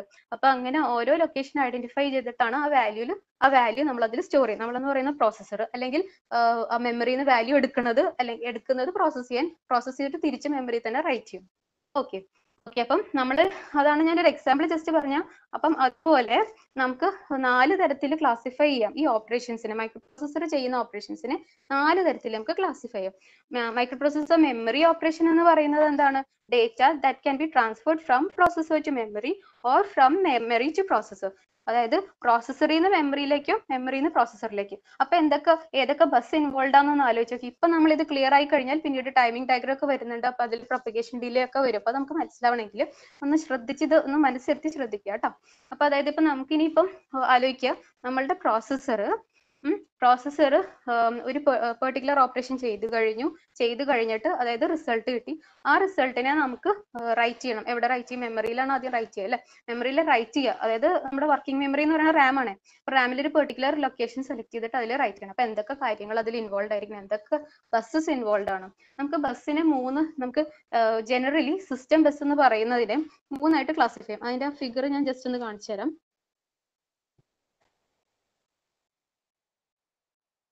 ഇവിടെ ശ്രദ്ധിക്കുക, ഇതിൽ സിസ്റ്റം ബസ് എന്ന് കാണിച്ചിട്ടുണ്ട്. ഇത് computer components top level view നമ്മൾ ആർക്കിടെക്ചർ പഠിച്ചതാണ്. അതില് നമുക്ക് സിസ്റ്റം ബസ് എന്ന് പറയുന്നത് ഏതൊക്കെയാണ്? Address bus, data bus and control bus, ADC എന്ന് ഓർത്താൽ മതി. അപ്പൊ ഈ 3 ബസ്സുകൾ, അത് 3 കൂടി കാണിച്ചു കഴിഞ്ഞാൽ ഇത് കുറെ കോംപ്ലിക്കേറ്റഡ് ആയിട്ട് തോന്നും. അതുകൊണ്ട് അവരെല്ലാം കൂടി ചേർത്തൊരു സിസ്റ്റം ബസ് എന്ന് പറഞ്ഞിരിക്കുക. ഇത് നമ്മുടെ മെയിൻ മെമ്മറിയിൽ ഇൻസ്ട്രക്ഷൻസും സ്റ്റോർ ചെയ്തിട്ടുണ്ട്, ഡേറ്റയും സ്റ്റോർ ചെയ്യും. അപ്പൊ നേരത്തെ നമ്മൾ പറഞ്ഞ മൈക്രോസോഫ്റ്റ് വേർഡ് ആപ്ലിക്കേഷൻ ആണെങ്കിൽ ആ ആപ്ലിക്കേഷൻ പ്രോഗ്രാമിന്റെ കുറച്ച് ഇൻസ്ട്രക്ഷൻസ് സ്റ്റോർ ചെയ്തിട്ടുണ്ടാവും, ഡേറ്റ അതും സ്റ്റോർ ചെയ്തിട്ടുണ്ടാവും മെമ്മറിയുടെ പല ഭാഗങ്ങളിലായിട്ട്. മെമ്മറി ലൊക്കേഷൻസ് ആണ് ഇവിടെ ഐഡന്റിഫൈ ചെയ്യാനായിട്ട് ഡെസിമല ഇവിടെ കാണിച്ചിരിക്കുന്നത്. ആക്ച്വലി ഹെക്സാഡെസിമൽ, അത് നമ്മൾ അതിലേക്ക് പോവാം. അപ്പൊ 0 to n-1 വരെയുള്ള മെമ്മറി ലൊക്കേഷൻസിൽ നമുക്ക് ഇൻസ്ട്രക്ഷൻസും ഡേറ്റയും സ്റ്റോർ ചെയ്ത് വെച്ചിരിക്കുകയാണ്. ഇനി നമ്മൾ നമ്മുടെ പ്രോസസ്സർ ഇനി പ്രോസസ്സറിലേക്ക് വരിക. CPU-ൽ എക്സിക്യൂഷന് നമുക്കറിയാം ഇങ്ങനെ കുറെ രജിസ്റ്റേഴ്സ് ഉണ്ട്. ഏതൊക്കെയാണ് നമ്മൾ അതായത് സ്പെഷ്യൽ പർപ്പസ് രജിസ്റ്റേഴ്സ് ആയ PC എന്ന് പറഞ്ഞാൽ program counter, IR instruction register, MAR memory address register, MBR memory buffer register, IOAR and IOBR IO address registers and buffer registers. പിന്നെ മെയിൻ ആയിട്ട് execution unit which is the ALU that is used for performing the different arithmetic and logical operations. Okay, അപ്പൊ ഇനി first of all actually എന്താ സംഭവിക്കുന്നത്? Processor instructions execute ചെയ്യണമെങ്കിൽ നമ്മളുടെ ഏത് instruction ആണ് എക്സിക്യൂട്ട് ചെയ്യണമെന്ന് എങ്ങനെയാണ് നമ്മൾ ഫസ്റ്റ് ഏതാണ് നമ്മളൊരു പ്രോഗ്രാം എഴുതിയെന്ന് വിചാരിക്കുക. ആ പ്രോഗ്രാം C++ പ്രോഗ്രാമിൽ നമ്മൾ ./a.out കൊടുക്കുമ്പോഴേക്കും എക്സിക്യൂഷൻ സ്റ്റാർട്ട് ചെയ്യുന്ന പറയും. എവിടെ നിന്നാണ് സ്റ്റാർട്ട് ചെയ്യുന്നത്? മെയിനിൽ നിന്ന് സ്റ്റാർട്ട് ചെയ്യുന്നത് അല്ലേ. അപ്പൊ മെയിനിൽ നിന്ന് സ്റ്റാർട്ട് ചെയ്യുമ്പോൾ മെയിൻ എന്ന് പറയുന്നത് നമ്മൾ ആക്ച്വലി ഒരു പ്രോഗ്രാമിന്റെ ഒരു സെന്റൻസ് ആണെങ്കിൽ അതിന് കറസ്പോണ്ടിങ് ആയിട്ട് ഒരു ബൈനറി ആയിട്ടാണ് സേവ് ചെയ്യുന്നത്. അത് നമ്മൾ പറയാം, അതേക്കുറിച്ച് പറയാം. ബൈനറി ആണെന്ന് മനസ്സിലായല്ലോ, അതായത് 0s and 1s സേവ് ചെയ്യുന്നത്. ഓരോ ഇൻസ്ട്രക്ഷനും അതുപോലെ 0s and 1s ആയിട്ട് സേവ് ചെയ്യുന്നുണ്ട്. ആ ഫസ്റ്റ് ഇൻസ്ട്രക്ഷൻ എടുത്തിട്ട് അത് എക്സിക്യൂട്ട് ചെയ്യുക, എന്നിട്ട് പിന്നെ നെക്സ്റ്റ് അങ്ങനെ അങ്ങനെ സീക്വൻഷ്യൽ ആയിട്ടായിരിക്കും എക്സിക്യൂഷൻ നടക്കുന്നത്. അപ്പൊ ഈ പ്രോഗ്രാം കൗണ്ടർ എന്തിനാണ്? It's A register that is used for storing the address of the next instruction to be executed. അടുത്ത ഏത് ഇൻസ്ട്രക്ഷൻ ആണോ എക്സിക്യൂട്ട് ചെയ്യേണ്ടത് ആ ഇൻസ്ട്രക്ഷന്റെ അഡ്രസ് ആണ് പ്രോഗ്രാം കൗണ്ടറിൽ വരുന്നത്. Okay, clear? ഇത് നമ്മൾ പഠിച്ചതായതുകൊണ്ട് നമുക്ക് ജസ്റ്റ് ഓടിച്ചു പോകേണ്ടി വരും, കാരണം ഇത് നമുക്ക് അല്ലെങ്കിൽ നമ്മുടെ ആർക്കിടെക്ചറിലേക്കാണ് നമുക്ക് വരേണ്ടത്. ഇനി IR എന്ന് പറയുന്നത് ഇൻസ്ട്രക്ഷൻ രജിസ്റ്റർ ആണ്. നമ്മൾ മെമ്മറിയിൽ നിന്ന് എടുത്തുകൊണ്ട് വരുന്ന ഇൻസ്ട്രക്ഷൻ, ആ instruction get stored in instruction register or IR. Instruction ആണ് IR സ്റ്റോർ ചെയ്യുന്നതെങ്കിൽ PC-യിലെ അഡ്രസ് ആണ് സ്റ്റോർ ചെയ്യുന്നത്. ഇനി MAR MBR ഒക്കെ എന്തിനാ? അവരൊക്കെ നമുക്കൊരു ഗേറ്റ് ആയിട്ട് കൺസിഡർ ചെയ്താൽ മതി. അതായത് ബസ്സിലേക്ക് നേരിട്ട് കണക്ഷൻ വരുന്നത് ഈ ഗേറ്റുകളിലേക്കാണ്. ആ ഗേറ്റ് എന്ന് പറയുന്നത് മറ്റേ ലോജിക് ഗേറ്റ് അല്ല, ജസ്റ്റ് ഇമാജിൻ ചെയ്യുക ഒരു ഗേറ്റ് ആയിട്ട്. ആ gate MAR is memory address register. Address ബസ്സുമായിട്ട് connect ചെയ്തിരിക്കുന്ന MAR, ഡേറ്റാ ബസ്സുമായിട്ട് കണക്ട് ചെയ്തിരിക്കുന്ന MBR അല്ലെങ്കിൽ MDR എന്ന് പറയും, memory data register or memory buffer register. അപ്പം സിസ്റ്റം ബസ് എന്ന് പറയുന്ന അഡ്രസ് ബസ്സിലേക്ക്, സിസ്റ്റം ബസ്സിലെ അഡ്രസ് ബസ്സിലേക്ക് MAR കണക്ട് ചെയ്തിട്ടുണ്ടാവും, MBR-ലേക്ക് ഡേറ്റാ ബസ് കണക്ട് ചെയ്തിട്ടുണ്ടാവും. പിന്നെ ഒരാളും കൂടി ഉണ്ടെന്ന് പറഞ്ഞാൽ അതാരാ? Control bus. കൺട്രോൾ ബസ് എന്ന് പറയുന്നത് സിഗ്നലുകൾ ആവശ്യാനുസരണം പുറപ്പെടുവിക്കുക എന്നുള്ള ജോലിയാണ് നമ്മുടെ കൺട്രോൾ ബസ്സിന്റെ. അപ്പം നമുക്കൊരു നമുക്ക് പ്രോസസർ ടു മെമ്മറി ഓപ്പറേഷൻസ് എന്ന് പറഞ്ഞു അല്ലെ. അതായത് പ്രോസസർ മെമ്മറി ഓപ്പറേഷനിൽ സപ്പോസ് നമുക്ക് പ്രോസസറിന് മെമ്മറി ആയിട്ട് കമ്മ്യൂണിക്കേറ്റ് ചെയ്യണം. അവിടെ എന്ത് സംഭവിക്കുന്നത്? പ്രോസസറിൽ എന്തോ എക്സിക്യൂട്ട് ചെയ്ത് വെച്ചിട്ടുണ്ട്, അത് മെമ്മറിയിലേക്ക് റൈറ്റ് ചെയ്യണം അല്ലെ. അതല്ലേ പ്രോസസർ മെമ്മറിയിലേക്ക് കമ്മ്യൂണിക്കേറ്റ് ചെയ്യുന്നത്, അതിലേക്ക് റൈറ്റ് ചെയ്യാം. അതിനൊരു പെർട്ടിക്കുലർ ലൊക്കേഷൻ എടുത്തിട്ട് ആ ലൊക്കേഷനിൽ പോയി വേണ്ടേ റൈറ്റ് ചെയ്യാനായിട്ട്. അപ്പം റൈറ്റ് ചെയ്യാനായിട്ട് നമ്മൾ ഒരു വാല്യൂ ഉണ്ടെങ്കിൽ ആ വാല്യൂ ഏത് രജിസ്റ്ററിലാണ് കൊടുക്കുക ഒന്ന് ആലോചിച്ച് നോക്കിയേ. ഏത് ബസ്സുമായിട്ട് കണക്ട് ചെയ്തിരിക്കുന്ന രജിസ്റ്ററിലായിരിക്കണം? ഡേറ്റ ആയതുകൊണ്ട് മെമ്മറി ബഫർ രജിസ്റ്റർ അല്ലെങ്കിൽ മെമ്മറി ഡേറ്റ രജിസ്റ്റർ. ഇനി ഏത് അഡ്രസ് ലൊക്കേഷനിലേക്കാണോ റൈറ്റ് ചെയ്യേണ്ടത് അത് MAR-ലേക്ക് കൊടുക്കുക. MAR ആണ് അഡ്രസ് ബസ്സുമായിട്ട് കണക്ട് ചെയ്തിരിക്കുന്നത്. അപ്പൊ ആ അഡ്രസ് ലൊക്കേഷൻ ഏതാണോ അത് സെലക്ട് ചെയ്തു, അതിലേക്ക് ഡേറ്റ റൈറ്റ് ചെയ്തു. ഇനി റൈറ്റ് ചെയ്യണമെങ്കിൽ ഒരു കാര്യം കൂടി ചെയ്യണം, കൺട്രോൾ സിഗ്നൽ പുറപ്പെടുവിക്കണം. കൺട്രോൾ യൂണിറ്റ് എന്ത് സിഗ്നൽ ആയിരിക്കും? Right, memory right, WR bar active law signal ആണ്. ആ സിഗ്നൽ കൊടുക്കുമ്പോഴാണ് നമ്മളുടെ മെമ്മറിയിലേക്ക് ആ പെർട്ടിക്കുലർ വാല്യൂ ഇന്ന ലൊക്കേഷനിൽ റൈറ്റ് ആവുന്നത്. ഇനി നെക്സ്റ്റ് നമുക്ക് കൺസിഡർ ചെയ്യാം memory read operation. Memory read operation എന്ന് പറഞ്ഞാൽ മെമ്മറി റീഡ് ഓപ്പറേഷൻ പ്രോസസറിന് റീഡ് ചെയ്യണം മെമ്മറിയിൽ നിന്ന് അല്ലെ. റീഡ് ചെയ്യണമെങ്കിൽ എന്ത് ചെയ്യണം? ഫസ്റ്റ് നമ്മൾ എന്താണോ റീഡ് ചെയ്യേണ്ടത്, എന്താ റീഡ് ചെയ്യേണ്ടത് നമുക്ക് അറിയില്ലല്ലോ. നമുക്ക് ആ ഏത് ലൊക്കേഷനിൽ നിന്നാണോ റീഡ് ചെയ്യുന്ന അഡ്രസ് എടുക്കുക. ആ അഡ്രസ്സിൽ എന്താണ് ആ അഡ്രസ്സ് സെലക്ട് ചെയ്യുക, അതായത് MARലേക്ക് അഡ്രസ്സ് കൊടുക്കുക. അപ്പോൾ അഡ്രസ് ബസ് വഴി ആ പെർട്ടിക്കുലർ ലൊക്കേഷൻ സെലക്ടഡ് ആവും. എന്നിട്ട് എന്ത് ചെയ്യണം, മെമ്മറി റീഡ് ഓപ്പറേഷൻ ആദ്യം കൊടുക്കണം. റീഡ് കൺട്രോൾ സിഗ്നൽ കൊടുക്കണം. അപ്പോൾ ആ സിഗ്നൽ കൊടുക്കുമ്പോഴാണ് ആ പെർട്ടിക്കുലർ മെമ്മറി ലൊക്കേഷനിലുള്ള വാല്യൂ ഇതിൽ വരും. ഏത് ബസ്സിലാണ് വരിക? ഡേറ്റാ ബസ്സിൽ വരും. ഡേറ്റാ ബസ്സിൽ നിന്നാണ് MBRലേക്ക് വരിക. MBR നിന്നാണ് നെക്സ്റ്റ് IRലേക്ക് വരിക. ഓക്കെ, അപ്പൊ അതാണ് നമ്മളുടെ ഒരു നമുക്കറിയാം, ഇത് നമ്മൾ പഠിച്ച സംഭവം. അപ്പൊ അത് first memory read and memory right. ഇതൊക്കെ ബേസിക്സ് തറവായിരിക്കണേ, എന്നാലേ നമുക്കിനി ടൈമിംഗ് ഡയഗ്രം ഒക്കെ വരുമ്പോൾ നമുക്ക് ക്ലിയർ ആവുള്ളൂ. ഓക്കെ, അപ്പൊ first memory processor memory. Next എന്ന് പറഞ്ഞാൽ micro processor IO operations. IO operation എന്ന് പറഞ്ഞാൽ ഇത് ഇവിടെ നിന്ന് അതായത് മൈക്രോ പ്രോസസറും മെമ്മറി ആയിട്ടായിരുന്നെങ്കിൽ നെക്സ്റ്റ് നമ്മൾ മൈക്രോ പ്രോസസർ IO ആയിട്ടുള്ള കമ്മ്യൂണിക്കേഷനാണ് പറയുന്നത്. അപ്പം IO എന്ന് പറഞ്ഞാൽ ഒരു peripheral device, input output devices. Input ചെയ്യണമെങ്കിൽ കീബോർഡിൽ നിന്ന് ഇൻപുട്ട് ചെയ്യുക, ഔട്ട്പുട്ട് ചെയ്യണമെങ്കിൽ കീബോർഡിലേക്ക് ഔട്ട്പുട്ട് ചെയ്യണമെങ്കിൽ സ്ക്രീൻ അല്ലെങ്കിൽ മോണിറ്ററിലേക്ക് ഔട്ട്പുട്ട് ചെയ്യുക. അപ്പം അങ്ങനെ അതായത് IO ഡിവൈസസ് ആയിട്ടുള്ള കമ്മ്യൂണിക്കേഷൻ ആണ് അവിടെ പറഞ്ഞിരിക്കുന്നത്. ഇനി നെക്സ്റ്റ് എന്ന് പറയുന്നത് ALU ഓപ്പറേഷൻസ്. ALU ഓപ്പറേഷൻ എന്ന് പറയുന്നത് or data processing we can say. അതായത് ഇപ്പൊ നമ്മൾ കൊണ്ടുവന്ന് വെച്ചു ഒരു ഇൻസ്ട്രക്ഷൻ എടുത്തുകൊണ്ട് വെച്ചിട്ട് ഇനി നമുക്ക് അതിനെ അതായത് നമ്മൾ പറഞ്ഞ ഉദ്ദേശിക്കുന്നത് പ്രോസസറിന് അത് പ്രോസസ് ചെയ്യണമെങ്കിലോ ഇൻസ്ട്രക്ഷൻ ആ സംഭവം എന്താ, ഇൻസ്ട്രക്ഷൻ എന്താ ചെയ്യണേന്ന് പ്രോസസറിന് മനസ്സിലാക്കിയാലല്ലേ. ഇപ്പൊ നമ്മളോട് എന്തെങ്കിലും പറഞ്ഞാൽ നമ്മുടെ ബ്രെയിൻ എങ്ങനെ പ്രോസസ് ചെയ്യണം, അതുപോലെ മൈക്രോ പ്രോസസറിനെ പ്രോസസ് ചെയ്യണമെങ്കിൽ അതിനെ മനസ്സിലാക്കി എടുക്കണം. അതിന് സ്വയം മനസ്സിലാക്കേണ്ടത് എങ്ങനെയാണ്, അതിന് വേണ്ടിയിട്ടുള്ള സർക്യൂട്ടറിയാണ് നമ്മൾ കൊടുത്തിരിക്കുന്നത്. അപ്പം അതെന്താന്ന് മനസ്സിലാക്കി കഴിഞ്ഞാൽ ആ ഡേറ്റ ഓപ്പറേഷൻസ് അത് ചെയ്യും. ഓക്കെ, അതിനെക്കുറിച്ച് നമുക്ക് അടുത്ത സ്ലൈഡിലേക്ക് വരാം. ഇനി അടുത്തത് നെക്സ്റ്റ് നാലാമത്തെ ഓപ്പറേഷൻ എന്ന് പറയുന്നത് branching and control. Branching and control എന്ന് പറയുമ്പോൾ ഇവിടെ ഒന്ന് ശ്രദ്ധിക്കുക, താഴെ ഒരു ഫോർ ലൂപ്പ് കാണിച്ചിട്ടുണ്ട്. നമ്മൾ സാധാരണ പ്രോഗ്രാം എക്സിക്യൂട്ട് ചെയ്യുമ്പോൾ മെയിന് ഞാൻ പറഞ്ഞ ഓരോ ഇൻസ്ട്രക്ഷനും ഓരോ അഡ്രസ്സ് കൊടുക്കുന്നു പറഞ്ഞു അല്ലേ. അങ്ങനെ അഡ്രസ്സ് കൊടുത്ത് സേ മെയിൻ എന്ന് പറയുന്നത് സേ 500 തൊട്ട് 2000 വരെയുള്ള മെമ്മറി ലൊക്കേഷൻസിലാണ് ഇന്റേണലി, അതായത് ബൈനറി ആയിട്ട് സ്റ്റോർ ചെയ്തിരിക്കണമെന്ന് വിചാരിക്കുക. അതിന്റെ ഇടയിൽ 500 തൊട്ട് 2000 ഇടയിൽ നമ്മുടെ ചെറിയൊരു പ്രോഗ്രാം സെഗ്മെന്റ് ആണ് 1000 തൊട്ട് 1005 വരെ ഒരു ഫോർ ലൂപ്പ് ആണ്. CO C++ എന്തെങ്കിലും വിചാരിക്കാം. അപ്പം അതിൽ for i equal to 0 i less than n i plus plus k equal to k plus 2, അതായത് ആ ഫോർ ലൂപ്പിന്റെ ബോഡിയിലാകെ ഒരു സിംഗിൾ സ്റ്റേറ്റ്മെന്റേ ഉള്ളൂ. അപ്പൊ നമ്മൾ പറയുന്നത് എന്താ, ഈ വൺ ന്യൂമൻ ആർക്കിടെക്ചർ വെച്ചിട്ട് നമ്മുടെ പ്രോഗ്രാംസ് എക്സിക്യൂട്ട് ചെയ്യുന്ന സീക്വൻഷ്യൽ ആയിട്ടാണ് നമ്മൾ പറഞ്ഞല്ലേ. ഇനി ആ ഒരു ഇത് ബ്രേക്ക് ചെയ്യാനായിട്ടാണ് ഇപ്പൊ ഇവിടെ പറയുകയാണെങ്കിൽ നമുക്ക് ഇവിടെ നോക്കിയാൽ for i equal to 0 എന്ന് പറഞ്ഞാൽ ഇവിടെ ഒരു ഇനീഷ്യലൈസേഷൻ പാർട്ട് വരുന്നുണ്ട്. അത് കഴിഞ്ഞിട്ട് കണ്ടീഷൻ ചെക്കിംഗ് ഉണ്ട്. കണ്ടീഷൻ ട്രൂ ആണെങ്കിൽ ലൂപ്പിന്റെ ഉള്ളിൽ കയറിയിട്ട് ആ പെർട്ടിക്കുലർ ഇൻസ്ട്രക്ഷൻ എക്സിക്യൂട്ട് ചെയ്യും, അതായത് k ഇൻക്രിമെന്റ് ചെയ്യും. അത് മാത്രമേ ഇതിനകത്തുള്ളൂ. k equal to k plus 2, അതായത് റിപ്പീറ്റഡ് എഡിഷൻ മാത്രം, ആ ഒരു സ്റ്റേറ്റ്മെന്റ് മാത്രമേ ഉള്ളൂ. അത് കഴിയുമ്പോൾ നെക്സ്റ്റ് ലൂപ്പ് എൻഡ് ചെയ്യുന്നു. ലൂപ്പ് എൻഡ് ചെയ്ത് കഴിഞ്ഞിട്ട് നെക്സ്റ്റ് അതായത് 1005 ആണ് ക്ലോസിംഗ് പ്രൈസിന് കൊടുത്തിരിക്കുന്നത്. അത് കഴിഞ്ഞിട്ട് 1006, അതായത് 1005 കഴിഞ്ഞാൽ 1006 ആയിരിക്കുമോ പോണത്, ഒന്ന് ആലോചിച്ച് നോക്കിയേ. അങ്ങനെയാണെങ്കിൽ അങ്ങനെയല്ല, അതായത് ഇവിടെ ആ സീക്വൻഷ്യൽ ഫ്ലോ ആണോ ചെയ്താൽ നമ്മുടെ ഇത് വർക്ക്ഔട്ടോ ഫോർ ലൂപ്പ് എന്നുള്ള ഇല്ല, അവിടെ ബ്രാഞ്ചിങ് നടക്കുന്നുണ്ട്. അപ്പൊ അതായത് എന്ത് ചെയ്യും, അതായത് i equal to 0 ആയി കഴിഞ്ഞാൽ പിന്നെ i++ ചെയ്യണം. ഒരു പ്രാവശ്യം ലൂപ്പ് എക്സിക്യൂട്ട് ചെയ്ത് കഴിഞ്ഞാൽ i ഇൻക്രിമെന്റ് ചെയ്തിട്ട് കണ്ടീഷൻ ചെക്ക് ചെയ്യും, i less than n ആണോ എന്ന് ചെക്ക് ചെയ്യും. ഇതിന്റെ വേരിയബിൾസ് ഒന്നും നമ്മൾ കൺസിഡർ ചെയ്യുന്നില്ല, just example. i less than n എന്താണെന്ന് നോക്കുക. ആ കണ്ടീഷൻ ട്രൂ ആണെങ്കിൽ അഗെയിൻ ഈ ലൂപ്പ് എക്സിക്യൂട്ട് ചെയ്യും, അതായത് ഈ statement k equal to k plus 2 എന്നുള്ള സ്റ്റേറ്റ്മെന്റ് എക്സിക്യൂട്ട് ചെയ്യും. അങ്ങനെ റിപ്പീറ്റഡ് ആയിട്ട് n ആവുന്നവരെ ഇത് ചെയ്യും, i less than n ആവുന്നവരെ ചെയ്യും. ഇനി ആ കണ്ടീഷൻ എപ്പോൾ ഫോൾസ് ആവുന്നോ അപ്പൊ 1005 ന്ന് 1006 പോയിട്ട് ആ ഇൻസ്ട്രക്ഷൻ ആയിരിക്കും എക്സിക്യൂട്ട് ചെയ്യണം. പിന്നെ അത് എങ്ങനെയാണോ നെക്സ്റ്റ് ഫ്ലോ. ഈ ബ്രാഞ്ചിങ് ആൻഡ് കൺട്രോൾ ഇതും ചെയ്യേണ്ടത് നമ്മുടെ പ്രോസസ്സറാണ്. അപ്പൊ ഇത്രയും 4 കാറ്റഗറീസ് ആയിട്ട് നമുക്ക് കൺസിഡർ ചെയ്യാം മെയിൻലി ഒരു പ്രോസസ്സറിന്റെ ഓപ്പറേഷൻസ്. ഇനി നമുക്ക് ആ ഓപ്പറേഷൻസിന്റെ ഉള്ളിലേക്ക് കടക്കാം. ഓക്കെ, അപ്പം ഒരു ഇൻസ്ട്രക്ഷൻ എക്സിക്യൂട്ട് ചെയ്യുക എന്ന് പറഞ്ഞാൽ അതിന്റെ ഒരു ബേസിക് ഇൻസ്ട്രക്ഷൻ സൈക്കിൾ എന്നാ പറയുന്നത്. ആ ബേസിക് ഇൻസ്ട്രക്ഷൻ സൈക്കിളിനെ നമുക്ക് നമ്മൾ ഇതിൽ പഠിച്ചിരിക്കുന്ന ബേസിക് ഇൻസ്ട്രക്ഷൻ സൈക്കിൾ ഫെച്ചും എക്സിക്യൂട്ടും ആണ് നമ്മൾ പഠിച്ചിരിക്കുന്നത് അല്ലെ. Start fetch an instruction, execute the instruction and hold. ഇങ്ങനെ ഇത് റിപ്പീറ്റഡ് ആയിട്ട് ചെയ്യാം.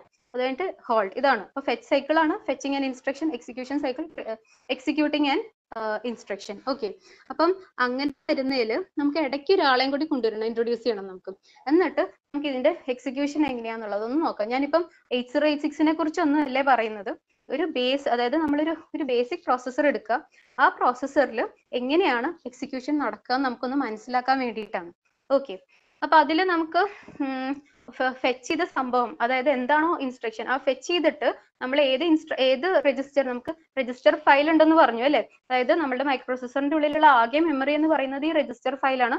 അത് ഓരോ മേക്ക് ഓഫ് ഇന്റൽ ഫാമിലിയിലെ ഓരോ പ്രൊസസർ വരുന്ന അനുസരിച്ചും ഈ നമ്പർ ഓഫ് രജിസ്റ്റേഴ്സും അതിന്റെ സൈസും മാറിക്കൊണ്ടേയിരിക്കും. അപ്പൊ നമ്മൾ എന്തിനാ, അപ്പൊ നിങ്ങൾക്ക് ഇപ്പൊ ഒരു ഡൗട്ട് തോന്നും, എന്തിനാ ഞങ്ങൾ ഈ ആർക്കിടെക്ചറും ഈ പ്രൊസസറൊക്കെ പഠിക്കുന്നത്? ഇപ്പൊ ലേറ്റസ്റ്റ് ആയിട്ട് വരുന്നത് മൊബൈലിലൊക്കെ ഉപയോഗിക്കുന്ന പ്രോസസ്സസ് ARM പ്രോസസ്സേഴ്സ് ആണെന്ന് പറഞ്ഞു. അത് പഠിച്ചാൽ പോരെ നേരിട്ട്, എന്തിനാ ഞാൻ ഇതൊക്കെ പഠിക്കണമെന്ന് നമുക്ക് തോന്നാം അല്ലേ. പക്ഷെ നമ്മളൊന്ന് ആലോചിച്ച് നോക്കിയാൽ നമുക്ക് ആ ബേസിക്സ് അല്ലെങ്കിൽ ഫൗണ്ടേഷൻ തറോ ആയാൽ, ഇപ്പൊ തന്നെ ഇന്റലിനെ കൺസിഡർ ചെയ്യുകയാണെങ്കിലും നമ്മളിപ്പോ ട്രാഫിക് കൺട്രോൾ സിസ്റ്റംസ് അങ്ങനെ കുറെ എക്സാമ്പിൾസ് ഒക്കെ പറഞ്ഞില്ലേ പ്രോസസർ ഉപയോഗിക്കുന്നത്, അതൊക്കെ എന്ന് പറയുന്നത് ലോ ആൻഡ് പ്രോസസ്സേഴ്സ് ഉപയോഗിച്ച് ചെയ്യാൻ പറ്റുന്നതാണ്. പേസിയുടെ റിമോട്ട് ഒക്കെ ആണെങ്കിലും. ഇപ്പൊ ഇന്റൽ ഇപ്പം അത് മാനുഫാക്ചർ ചെയ്യാറില്ല, അതിന്റെ മാനുഫാക്ചറിങ് ലൈസൻസ് അവർ ഔട്ട്സോഴ്സ് ചെയ്തിരിക്കുക വേറെ കമ്പനികൾക്ക്.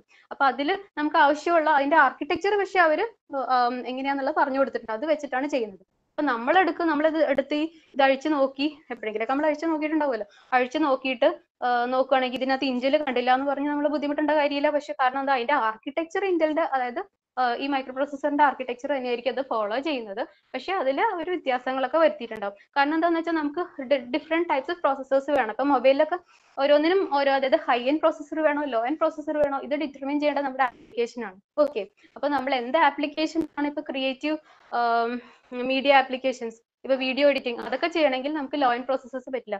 ഇമേജ് പ്രോസസിങ് അതിലൊന്നും ലോ എൻഡ് പ്രോസസേഴ്സ് പറ്റില്ല, ഹൈ എൻഡ് പ്രോസസേഴ്സ് വരും. അപ്പം നമ്മൾ ഈ ഒന്ന് ആലോചിച്ച് നോക്കി, ട്രാഫിക് കൺട്രോൾ സിസ്റ്റത്തിന് AC ഒക്കെ നമ്മൾ കോർ i9 പ്രോസസേഴ്സ് വെക്കേണ്ട വല്ല കാര്യമുണ്ടോ? അത്രയും ജനറൽ പർപ്പസ് ആകേണ്ട ആവശ്യമില്ല, അത് സ്പെസിഫിക് ആയിട്ട് ഒരു പെർട്ടിക്കുലർ നീഡിന് വേണ്ടിയിട്ടാണ്. ഹലോ സാറേ, സ്ലോ ആയിട്ടൊന്ന് പറഞ്ഞാൽ നല്ലതായിരിക്കും. നമ്മള് ചില ഈ എറണാകുളത്തിന്റെ ആക്സെന്റ്, ആ ഒരു സ്പീഡിലുള്ള സ്പീച്ചും ഒക്കെ എല്ലാവർക്കും അതെ, മനസ്സിലായി ഫോളോ ചെയ്യാൻ അയ്യോ പറ്റുന്നില്ല. അത് ഇച്ചിരി പറഞ്ഞു പോയപ്പോ അങ്ങ് സ്ലോയിലൊന്ന് പറഞ്ഞു കൂടിപ്പോയി പോയത്. സാറേ. ഓക്കെ കുഴപ്പമില്ല. ഓക്കെ എന്നാൽ ഇച്ചിരി നിർത്തി പറയുകയാണെങ്കിൽ അവർക്ക് അതൊന്ന് ഫോളോ ചെയ്ത് പോകാൻ പറ്റും. Okay sir. ശരി ഓക്കെ കാര്യം. ഓക്കെ, ഞാൻ ശ്രദ്ധിക്കാം. ഞാൻ സാർ പറഞ്ഞു, ബിജു സാർ പറഞ്ഞു, പിന്നെയും അതങ്ങ് പറഞ്ഞ് ഫ്ലോ വന്നപ്പോ കൂടി പോയതാ. Okay sir. അപ്പം നമ്മൾ പറഞ്ഞു വന്നത്, അപ്പം ഇന്ത്യയിൽ ഔട്ട്സോഴ്സ് ചെയ്തിരിക്കാന്ന് പറഞ്ഞു അല്ലേ, നമ്മളുടെ ഓരോ പ്രോസസ്സർ, അതായത് പക്ഷെ ആർക്കിടെക്ചർ ഇന്നതാന്ന് അവർക്ക് പറഞ്ഞു കൊടുത്തിട്ടുണ്ട്. അത് വെച്ചിട്ടായിരിക്കും അവരത് വേറെ പ്രോസസ്സേഴ്സിനെ ഉണ്ടാക്കുന്നത്, ഓരോ സ്പെസിഫിക് ആപ്ലിക്കേഷന് വേണ്ടി ഓരോ പ്രോസസ്സേഴ്സിനെ ഉണ്ടാക്കുന്നത്, അതാണ് ഉദ്ദേശിച്ചത്. പക്ഷെ നമ്മൾ പഠിക്കുന്നത്, നമ്മളൊരു ബേസിക് ആർക്കിടെക്ചർ പഠിച്ചാലേ അതിൽ നമുക്ക് ബിൽഡപ്പ് ചെയ്യാൻ പറ്റുള്ളൂ. അപ്പൊ നമുക്ക് ഇപ്പൊ എന്തായാലും മൈക്രോ പ്രോസസറിന്റെ ആർക്കിടെക്ചർ പഠിക്കണമെങ്കിൽ ഇപ്പൊ 8086 8085 പല കോളേജിലും പലതരത്തിലാണ്. 8085 വെച്ച് തുടങ്ങുന്നുണ്ട്. ഇതിൽ നിന്ന് തുടങ്ങിക്കഴിഞ്ഞാൽ നമുക്ക് ഏത് ഹൈ എൻഡ് പ്രോസസർ, ഇപ്പൊ ARMന്റെ ഫീച്ചേഴ്സ് ചോദിച്ചാൽ ഫീച്ചേഴ്സ് ഒന്ന് രണ്ടെണ്ണം പറയാൻ പറ്റുമെങ്കിലും അതിന്റെ ഫുൾ ആർക്കിടെക്ചർ ഒന്നും എനിക്ക് പറയാൻ പറ്റില്ല. പക്ഷെ എനിക്കത് പഠിച്ചെടുക്കാവുന്ന ഒരു കോൺഫിഡൻസ് ഉണ്ടാവും. പിന്നെ എന്തുകൊണ്ടാണ് അത്, നമ്മളൊരു ബേസിക് ആർക്കിടെക്ചർ പഠിച്ചിട്ടുണ്ടെങ്കിൽ നമുക്ക് അതിൽ നിന്ന് ബിൽഡപ്പ് ചെയ്യാൻ പറ്റും നമുക്ക്. ഓക്കെ, അതാണ് അവിടെ ഉദ്ദേശിച്ചത്. അപ്പൊ ഇവിടെ അത് ജനറൽ ആയിട്ടുള്ള കാര്യം കേട്ടോ. അപ്പൊ നമ്മൾ പറഞ്ഞു വരുന്നത്, അപ്പൊ ഈ ആർക്കിടെക്ചർ പഠിക്കണമെങ്കിൽ ഞാനൊരു ജസ്റ്റ് ഒരു ബേസിക് മെഷീൻ എടുക്കാന്ന് വിചാരിക്കാം. നമ്മൾ ഓരോ ആർക്കിടെക്ചർ, ഓരോ ടൈപ്പ് ഓഫ് ഇന്റൽ ഫാമിലിയിൽ തന്നെ പല പ്രോസസ്സേഴ്സിനും അതിൽ ഇൻസ്ട്രക്ഷൻസ് ഉണ്ട്. അതായത് നമ്മൾ ഇതുവരെ നമ്മൾ പഠിച്ചിരിക്കുന്നത് എന്താ, ഹൈ ലെവൽ ലാംഗ്വേജസ് അല്ലെ. ഹൈ ലെവൽ ലാംഗ്വേജ് എന്ന് പറഞ്ഞാൽ ഫോർ എക്സാമ്പിൾ C++, ജാവ ഒക്കെ നമ്മൾ പഠിച്ചിട്ടുണ്ട്. ഇനി നമ്മൾ നെക്സ്റ്റ് ഇപ്പൊ ഈ സെമ്മിൽ നമ്മൾ പഠിക്കാൻ പോകുന്നത് അസംബ്ലി ലാംഗ്വേജ്. അത് പ്രോഗ്രാമിംഗ് സെക്കൻഡ് മോഡ്യൂൾ ഉണ്ടാവും, ഫസ്റ്റ് മോഡ്യൂൾ ആർക്കിടെക്ചർ. അപ്പൊ ഇത് നമുക്ക് വ്യത്യാസം നമുക്ക് എന്താന്ന് വെച്ചാൽ, ഹൈ ലെവൽ ലാംഗ്വേജ് ആണെങ്കിൽ പ്രോഗ്രാമറിന് അത് യൂസ് ചെയ്യാൻ ഭയങ്കര എളുപ്പം. ഇപ്പൊ നമ്മൾ ഇവിടെ 3 ഇൻസ്ട്രക്ഷൻസ് ഇവിടെ പറഞ്ഞിട്ടുണ്ട്, 1, 2 and 3 കണ്ടോ. ആ ഇൻസ്ട്രക്ഷൻസ് മൂന്ന് തരമായിട്ടുള്ള 3 ടൈപ്പ് ഓഫ് ലാംഗ്വേജസിലാണ് എഴുതിയിരിക്കുന്നത്. അപ്പോൾ for example A=B+C high level language നമുക്ക് കാണുമ്പോൾ തന്നെ മനസ്സിലാവും. അതായത് A എന്ന് പറയുന്ന വേരിയബിളിലേക്ക് D എന്ന് പറയുന്ന വേരിയബിളിലെ കണ്ടന്റും C എന്ന് പറഞ്ഞ വേരിയബിളിലെ കണ്ടന്റും കൂടി ആഡ് ചെയ്തിട്ട് റിസൾട്ട് സ്റ്റോർ ചെയ്യാണ്. Okay, A=B+C, that is the content of the variable B gets added with the content of the variable C and the result gets stored in the variable represented by A. Okay, അത് actually ഇവരൊക്കെ ഓരോ memory locations ആണെന്ന് നമുക്കറിയാലോ. അപ്പൊ ഈ memory ലൊക്കേഷനെ represent ചെയ്യാനാണ് ഈ variable ഒക്കെ. അപ്പൊ ഇതൊരു ഹൈ ലെവൽ ലാംഗ്വേജ് ആണ്, ഇത് യൂസ് ചെയ്യാൻ ആൾക്ക് എളുപ്പം മനസ്സിലാവും. ഇനി നമ്മൾ അതിൽ നിന്ന് ഹൈ ലെവൽ ലാംഗ്വേജ് വരുന്നതിന് മുമ്പ് അസംബ്ലി കോഡിംഗ് ആയിരുന്നു. ബൈനറി എന്ന് പറഞ്ഞാൽ ആദ്യം ബൈനറി ഭയങ്കര കമ്പേഴ്സ് എന്ന് പറഞ്ഞാൽ ഭയങ്കര ബുദ്ധിമുട്ട്, നമുക്കതൊന്ന് റീഡ് ചെയ്യാനും ലെജിബിലിറ്റി പല ബുദ്ധിമുട്ടുള്ളതുകൊണ്ടാണ് അവർ നെക്സ്റ്റ് അസംബ്ലിയിൽ കൊണ്ടുവന്നു. അത് കഴിഞ്ഞിട്ടാണ് ഹൈ ലെവലിലേക്ക് വന്നത്. അപ്പൊ അസംബ്ലി എന്തിനാ നമ്മൾ പഠിക്കണമെന്ന് ഓർക്കണം. നമുക്ക് ചില ഫീച്ചേഴ്സും അത് ചില പ്രോഗ്രാമിംഗിൽ തന്നെ നമുക്ക് ഹൈ ലെവലിൽ നമ്മുടെ ആർക്കിടെക്ചറൽ ഫീച്ചേഴ്സ് ഒന്നും നമ്മൾ ബോദർ ചെയ്യേണ്ട കാര്യമില്ല. മനസ്സിലായോ? ഇപ്പം എത്ര രജിസ്റ്റേഴ്സ് വേണം, ഏതൊക്കെയാണ് ഈ പ്രോസസ്സ്, ഓരോ പ്രോസസ്സറിനും ഓരോന്നിന്റെ ആർക്കിടെക്ചറിലും പറയുന്നുണ്ട്. അതിന്റെ നമുക്കത് ഒരു പെർട്ടിക്കുലർ മെഷീൻ വാങ്ങുമ്പോൾ അതിന്റെ ആർക്കിടെക്ചർ അല്ലെങ്കിൽ അതിന്റെ ചിപ്പിന്റെ 8086 8085 ഏതൊരു ചിപ്പ് എടുത്താലും ആ ചിപ്പിന്റെ ആർക്കിടെക്ചർ എടുക്കുമ്പോൾ അതിനറിയാം. അത് നമുക്ക് മാനുവൽ അല്ലെങ്കിൽ മാനുവൽ എടുക്കുമ്പോൾ നമുക്ക് ഡേറ്റ ഷീറ്റ് എടുക്കുമ്പോൾ മനസ്സിലാവും ഇത്ര രജിസ്റ്റേഴ്സ് ഉണ്ട്, ഓരോ രജിസ്റ്ററിന്റെയും സൈസ് ഇന്നതാണ് എന്നൊക്കെ അതിനകത്ത് പറഞ്ഞിട്ടുണ്ടാവും. ഓക്കെ, അപ്പൊ ആ രജിസ്റ്റേഴ്സും അതിന്റെ ഫയൽസും ഫ്ലാഗ്സ്, കുറെ ഫ്ലാഗ് രജിസ്റ്റർ, കുറെ കാര്യങ്ങളുണ്ട്, അതൊക്കെ നമ്മൾ പഠിക്കും. അപ്പൊ അതിന്റെയൊക്കെ ഡീറ്റെയിൽസ് അറിഞ്ഞാൽ നമുക്ക് ലോ ലെവലിലേക്ക് പ്രോഗ്രാമിംഗ് പോകാൻ പറ്റും. അപ്പൊ അതിന് നമ്മൾ അസംബ്ലി ലാംഗ്വേജ് പഠിച്ചു വെക്കും. ഓക്കെ, അപ്പം അസംബ്ലി ലാംഗ്വേജിന്റെ ഒരു എക്സാമ്പിൾ അതാണ് രണ്ടാമത്തെ ഇൻസ്ട്രക്ഷൻ ആയിട്ട് കാണിച്ചിരിക്കുന്നത്, ആഡ് ബി കൊമ സി. ഇവിടെ ബിയും സിയും സ്പെസിഫൈ ചെയ്യുന്ന രണ്ട് രജിസ്റ്റേഴ്സിനെ, നേരത്തെ നമ്മൾ വേരിയബിൾ എന്ന് പറഞ്ഞ മെമ്മറി ലൊക്കേഷൻ ആണ്, ഈ രജിസ്റ്റേഴ്സിനെയാണ് ഇവിടെ ബിയും സിയും കാണിക്കുന്നത്. അതായത് content of the register B is added. Register is a temporary storage location within the processor അല്ലെ, പ്രോസസറിന്റെ ഉള്ളിലുള്ള രജിസ്റ്റർ ഫയലിൽ വരുന്ന രജിസ്റ്റേഴ്സിനെയാണ് നമ്മളിപ്പോൾ പറയുന്നത്. മറ്റേ കേസ് എന്ന് പറയുന്നത് നമ്മൾ വേരിയബിൾസ് എന്ന് പറഞ്ഞാൽ മെമ്മറി ലൊക്കേഷൻസിനെ റെപ്രസെന്റ് ചെയ്യുന്ന വേരിയബിൾ ആണ് ഹൈ ലെവൽ ലാംഗ്വേജിൽ പറഞ്ഞത്. ഇനി നമ്മൾ പ്രോസസ് ചെയ്യാനായിട്ട് എക്സിക്യൂട്ട് ചെയ്യാനായിട്ട് പ്രോസസറിന്റെ അകത്തേക്ക് കൊണ്ടുവന്നിട്ട് അതിൽ നമുക്കറിയാം അതിൽ ടെമ്പററി സ്റ്റോറേജ് എന്ന് പറയുന്നത് രജിസ്റ്റർ ഫയലാണ്. അപ്പൊ സോറി സ്പീഡ് കൂടി, രജിസ്റ്റർ ഫയലാണ്. അപ്പൊ ആ രജിസ്റ്റർ ഫയലില് ഓരോ രജിസ്റ്റർ ബി എന്ന് പറഞ്ഞ രജിസ്റ്ററിലെ കണ്ടന്റും സി എന്ന് പറഞ്ഞ രജിസ്റ്ററിലെ കണ്ടന്റും കൂടി ആഡ് ചെയ്യുക. എന്നിട്ട് റിസൾട്ട് സേ ആ ഇൻസ്ട്രക്ഷനെ ഡിപ്പെൻഡ് ചെയ്യും. ആ ഇൻസ്ട്രക്ഷൻ, അതായത് ഇൻസ്ട്രക്ഷന് അതെങ്ങനെയാന്ന് പറയാം, ഇൻസ്ട്രക്ഷനെ ഡിപ്പെൻഡ് ചെയ്യും എന്താണ്, ഏത് രജിസ്റ്ററിലാണ് റിസൾട്ട് സ്റ്റോർ ചെയ്യണത് എന്നുള്ളത് പ്രോസസർ തീരുമാനിക്കുന്നത്. ഓക്കെ, അതിന് ആ ഇൻസ്ട്രക്ഷൻ എന്താണെന്ന് അതിന് മനസ്സിലാവണം. ഓക്കെ, ഫസ്റ്റ് ഓഫ് ഓൾ ഇനി അതാണ് ASM. ഓക്കെ, അപ്പൊ ഹൈ ലെവൽ ലാംഗ്വേജിനെയാണ് അവിടെ HLL എന്ന് ഗ്രീൻ കളറിൽ എഴുതിയിരിക്കുന്നതെങ്കിൽ ASM ആണ് അസംബ്ലി ലാംഗ്വേജ്. ഓക്കെ, ഇനി ഇതും കഴിഞ്ഞ് മൂന്നാമത് നമ്മൾ ലോ ലെവലിലേക്ക് പോവുകയാണ്. അതായത് നമ്മൾ നേരത്തെ പറഞ്ഞുകൊണ്ട് നമ്മുടെ വീഡിയോ അല്ലെങ്കിൽ ഇമേജ് ബിറ്റ്സ് ആയിട്ട് റെപ്രസെന്റ് ചെയ്യാന്ന് പറഞ്ഞു അല്ലെ. ആ വീഡിയോ അതിന്റെ ഡേറ്റ അല്ലെങ്കിൽ ഇൻസ്ട്രക്ഷൻസ് അത് ബിറ്റ്സ് ആയിട്ട് റെപ്രസെന്റ് ചെയ്തിരിക്കുകയാണ്. ആ ബിറ്റ്സ് zeros and ones എന്ന് പറഞ്ഞു. Each corresponds to the voltage level four representing A 0 or a 1. അതിനാണ് സ്വിച്ചിങ് സർക്യൂട്ട്സ്, ട്രാൻസിസ്റ്റേഴ്സ് ഒക്കെ വരുന്നത്. അത് അവിടെ നിൽക്കട്ടെ. അപ്പൊ നമുക്ക് zeros and ones ആണ് അവിടെ ഉള്ളത്. അപ്പം ഈ zeros and ones എന്ന് പറയുന്നതാണ് ബൈനറി ലാംഗ്വേജ്. അത് നമ്മൾ ഉപയോഗിക്കുന്നുണ്ടോ? ബൈനറി അല്ലെങ്കിൽ മെഷീൻ ലാംഗ്വേജ് അല്ലെങ്കിൽ ഒബ്ജക്ട് കോഡ് എന്ന് പറയും, അല്ലെങ്കിൽ ലോ ലെവൽ ലാംഗ്വേജ് എന്ന് പറയും. ഓക്കെ, അപ്പം ഇങ്ങനത്തെ ഒരു ലോ ലെവൽ ലാംഗ്വേജിലേക്ക് റെപ്രസെന്റ് ചെയ്യണമെങ്കിൽ ഫൈനലി അറ്റ് ദ എൻഡ് നമ്മുടെ എന്താ പറയാ, നമ്മുടെ സിസ്റ്റത്തിന് അല്ലെങ്കിൽ കമ്പ്യൂട്ടറിന് മനസ്സിലാവുന്ന ഭാഷ ഇതേ ഉള്ളൂ, ബൈനറി അല്ലെ, വൺസ് ആൻഡ് സീറോസ്. എന്തുകൊണ്ട്? അത് സിഗ്നലുകളും വോൾട്ടേജസ് ആയിട്ട് അറിയുള്ളത് ഒരു ഇലക്ട്രോമെക്കാനിക്കൽ മെഷീൻ ആഫ്റ്റർ ഓൾ അല്ലെ. അപ്പൊ അങ്ങനെ മനസ്സിലാക്കി കൊടുക്കണമെങ്കിൽ നമ്മളുടെ ഫസ്റ്റ് ഇൻസ്ട്രക്ഷൻ കൺസിഡർ ചെയ്യുക high level language. High level ലാംഗ്വേജിനെ ഈ ലോ ലെവൽ ലാംഗ്വേജിലേക്ക് കൺവേർട്ട് ചെയ്യുന്ന ഒരു പ്രോഗ്രാം ആണ് കമ്പൈലർ. ഈ കമ്പൈലർ, അസംബ്ലർ ഒക്കെ നമ്മൾ പഠിച്ചിട്ടുണ്ട് ഇല്ലേ? ഓപ്പറേറ്റിംഗ് സിസ്റ്റം പഠിച്ചപ്പോൾ എന്താണെന്നൊക്കെ പഠിച്ചില്ലേ? ഗ്രൂപ്പ് ഓഫ് സിസ്റ്റം സോഫ്റ്റ്വെയർസ് ആണ് പഠിച്ചില്ലേ? സിസ്റ്റം സോഫ്റ്റ്വെയർസ് എന്ന് പറഞ്ഞാൽ സെറ്റ് ഓഫ് പ്രോഗ്രാംസ് ആണ്. അത് ഇങ്ങനെ ചില ഫംഗ്ഷൻസ് ആണ് അതിന്റെ പർപ്പസ് എന്ന് പറയുന്നത്. അതായത് ഹൈ ലെവൽ ലാംഗ്വേജിൽ നിന്ന് ലോ ലെവൽ ലാംഗ്വേജിലേക്ക് കൺവേർട്ട് ചെയ്യുന്ന ജോലിയാണ് കമ്പൈലറുടെ എങ്കിൽ അസംബ്ലി ലാംഗ്വേജിൽ നിന്നും ലോ ലെവൽ ലാംഗ്വേജിലേക്ക് കൺവേർട്ട് ചെയ്യുന്ന ജോലിയാണ് അസംബ്ലറുടെ. ഓക്കെ, അപ്പം പരീക്ഷയ്ക്ക് ചോദിക്കുമ്പം പലപ്പോഴും വൈവയ്ക്ക് പിള്ളേര് പറയാറുണ്ട്, പണ്ട് ഞാനും അങ്ങനെ വിശ്വസിച്ചുകൊണ്ടിരുന്നത്, അതായത് പഠിക്കുന്ന കാലത്തൊക്കെ കമ്പൈലർ എന്ന് പറഞ്ഞാൽ എറർ ചെക്കിങ്. പക്ഷെ എറർ ചെക്കിങ് അതിന്റെ ഒരു മെയിൻ ധർമ്മം അല്ല, മനസ്സിലാക്കുക. മെയിൻ ധർമ്മം ഓഫ് എ കമ്പൈലർ എന്ന് പറയുന്നത് to convert the high level language into assembly language. അപ്പം ആ കൺവേർഷൻ പ്രോസസ്സിൽ പല എറേഴ്സ് ഒക്കെ അത് ത്രോ ചെയ്യും, മനസ്സിലായോ? It may throw any errors. ആ എറേഴ്സിനെ റെക്ടിഫൈ ചെയ്തിട്ട് അഗെയിൻ നമ്മൾ കമ്പൈൽ ചെയ്യാറില്ലേ? കമ്പൈൽ ചെയ്തിട്ട് ഫൈനലി കിട്ടുന്ന ഒബ്ജക്ട് കോഡ്, ആ ഒബ്ജക്ട് കോഡ് ആണ് ബൈനറി എന്ന് പറയുന്നത്. അപ്പൊ ഏതൊരു പ്രോഗ്രാം ഹൈ ലെവൽ പ്രോഗ്രാം ആണെങ്കിലും അതിനെ ബൈനറിയിലേക്ക് കൺവേർട്ട് ചെയ്യണം.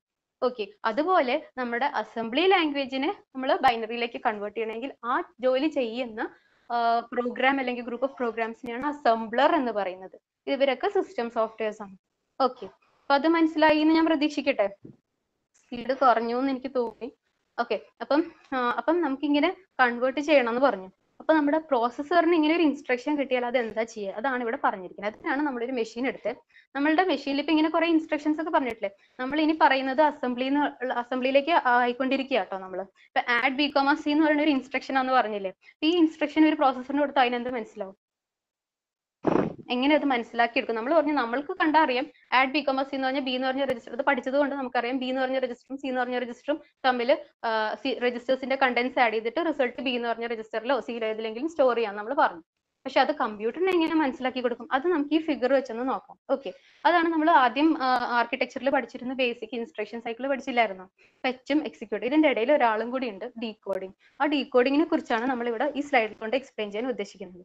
അപ്പൊ സപ്പോസ് നമ്മളുടെ പ്രോസസ്സർ, നമ്മളൊരു പ്രോസസ്സർ എടുക്കുക, അങ്ങനെ ഒരു പ്രോസസ്സർ ഇല്ല കേട്ടോ, ഒരു ഹൈപ്പത്തറ്റിക്കൽ മെഷീൻ എന്ന് വേണമെങ്കിൽ പറയാം. അങ്ങനെയൊന്നും ഇല്ല, ഒരു തിയറിറ്റിക്കൽ കോൺസെപ്റ്റ് ആണ്.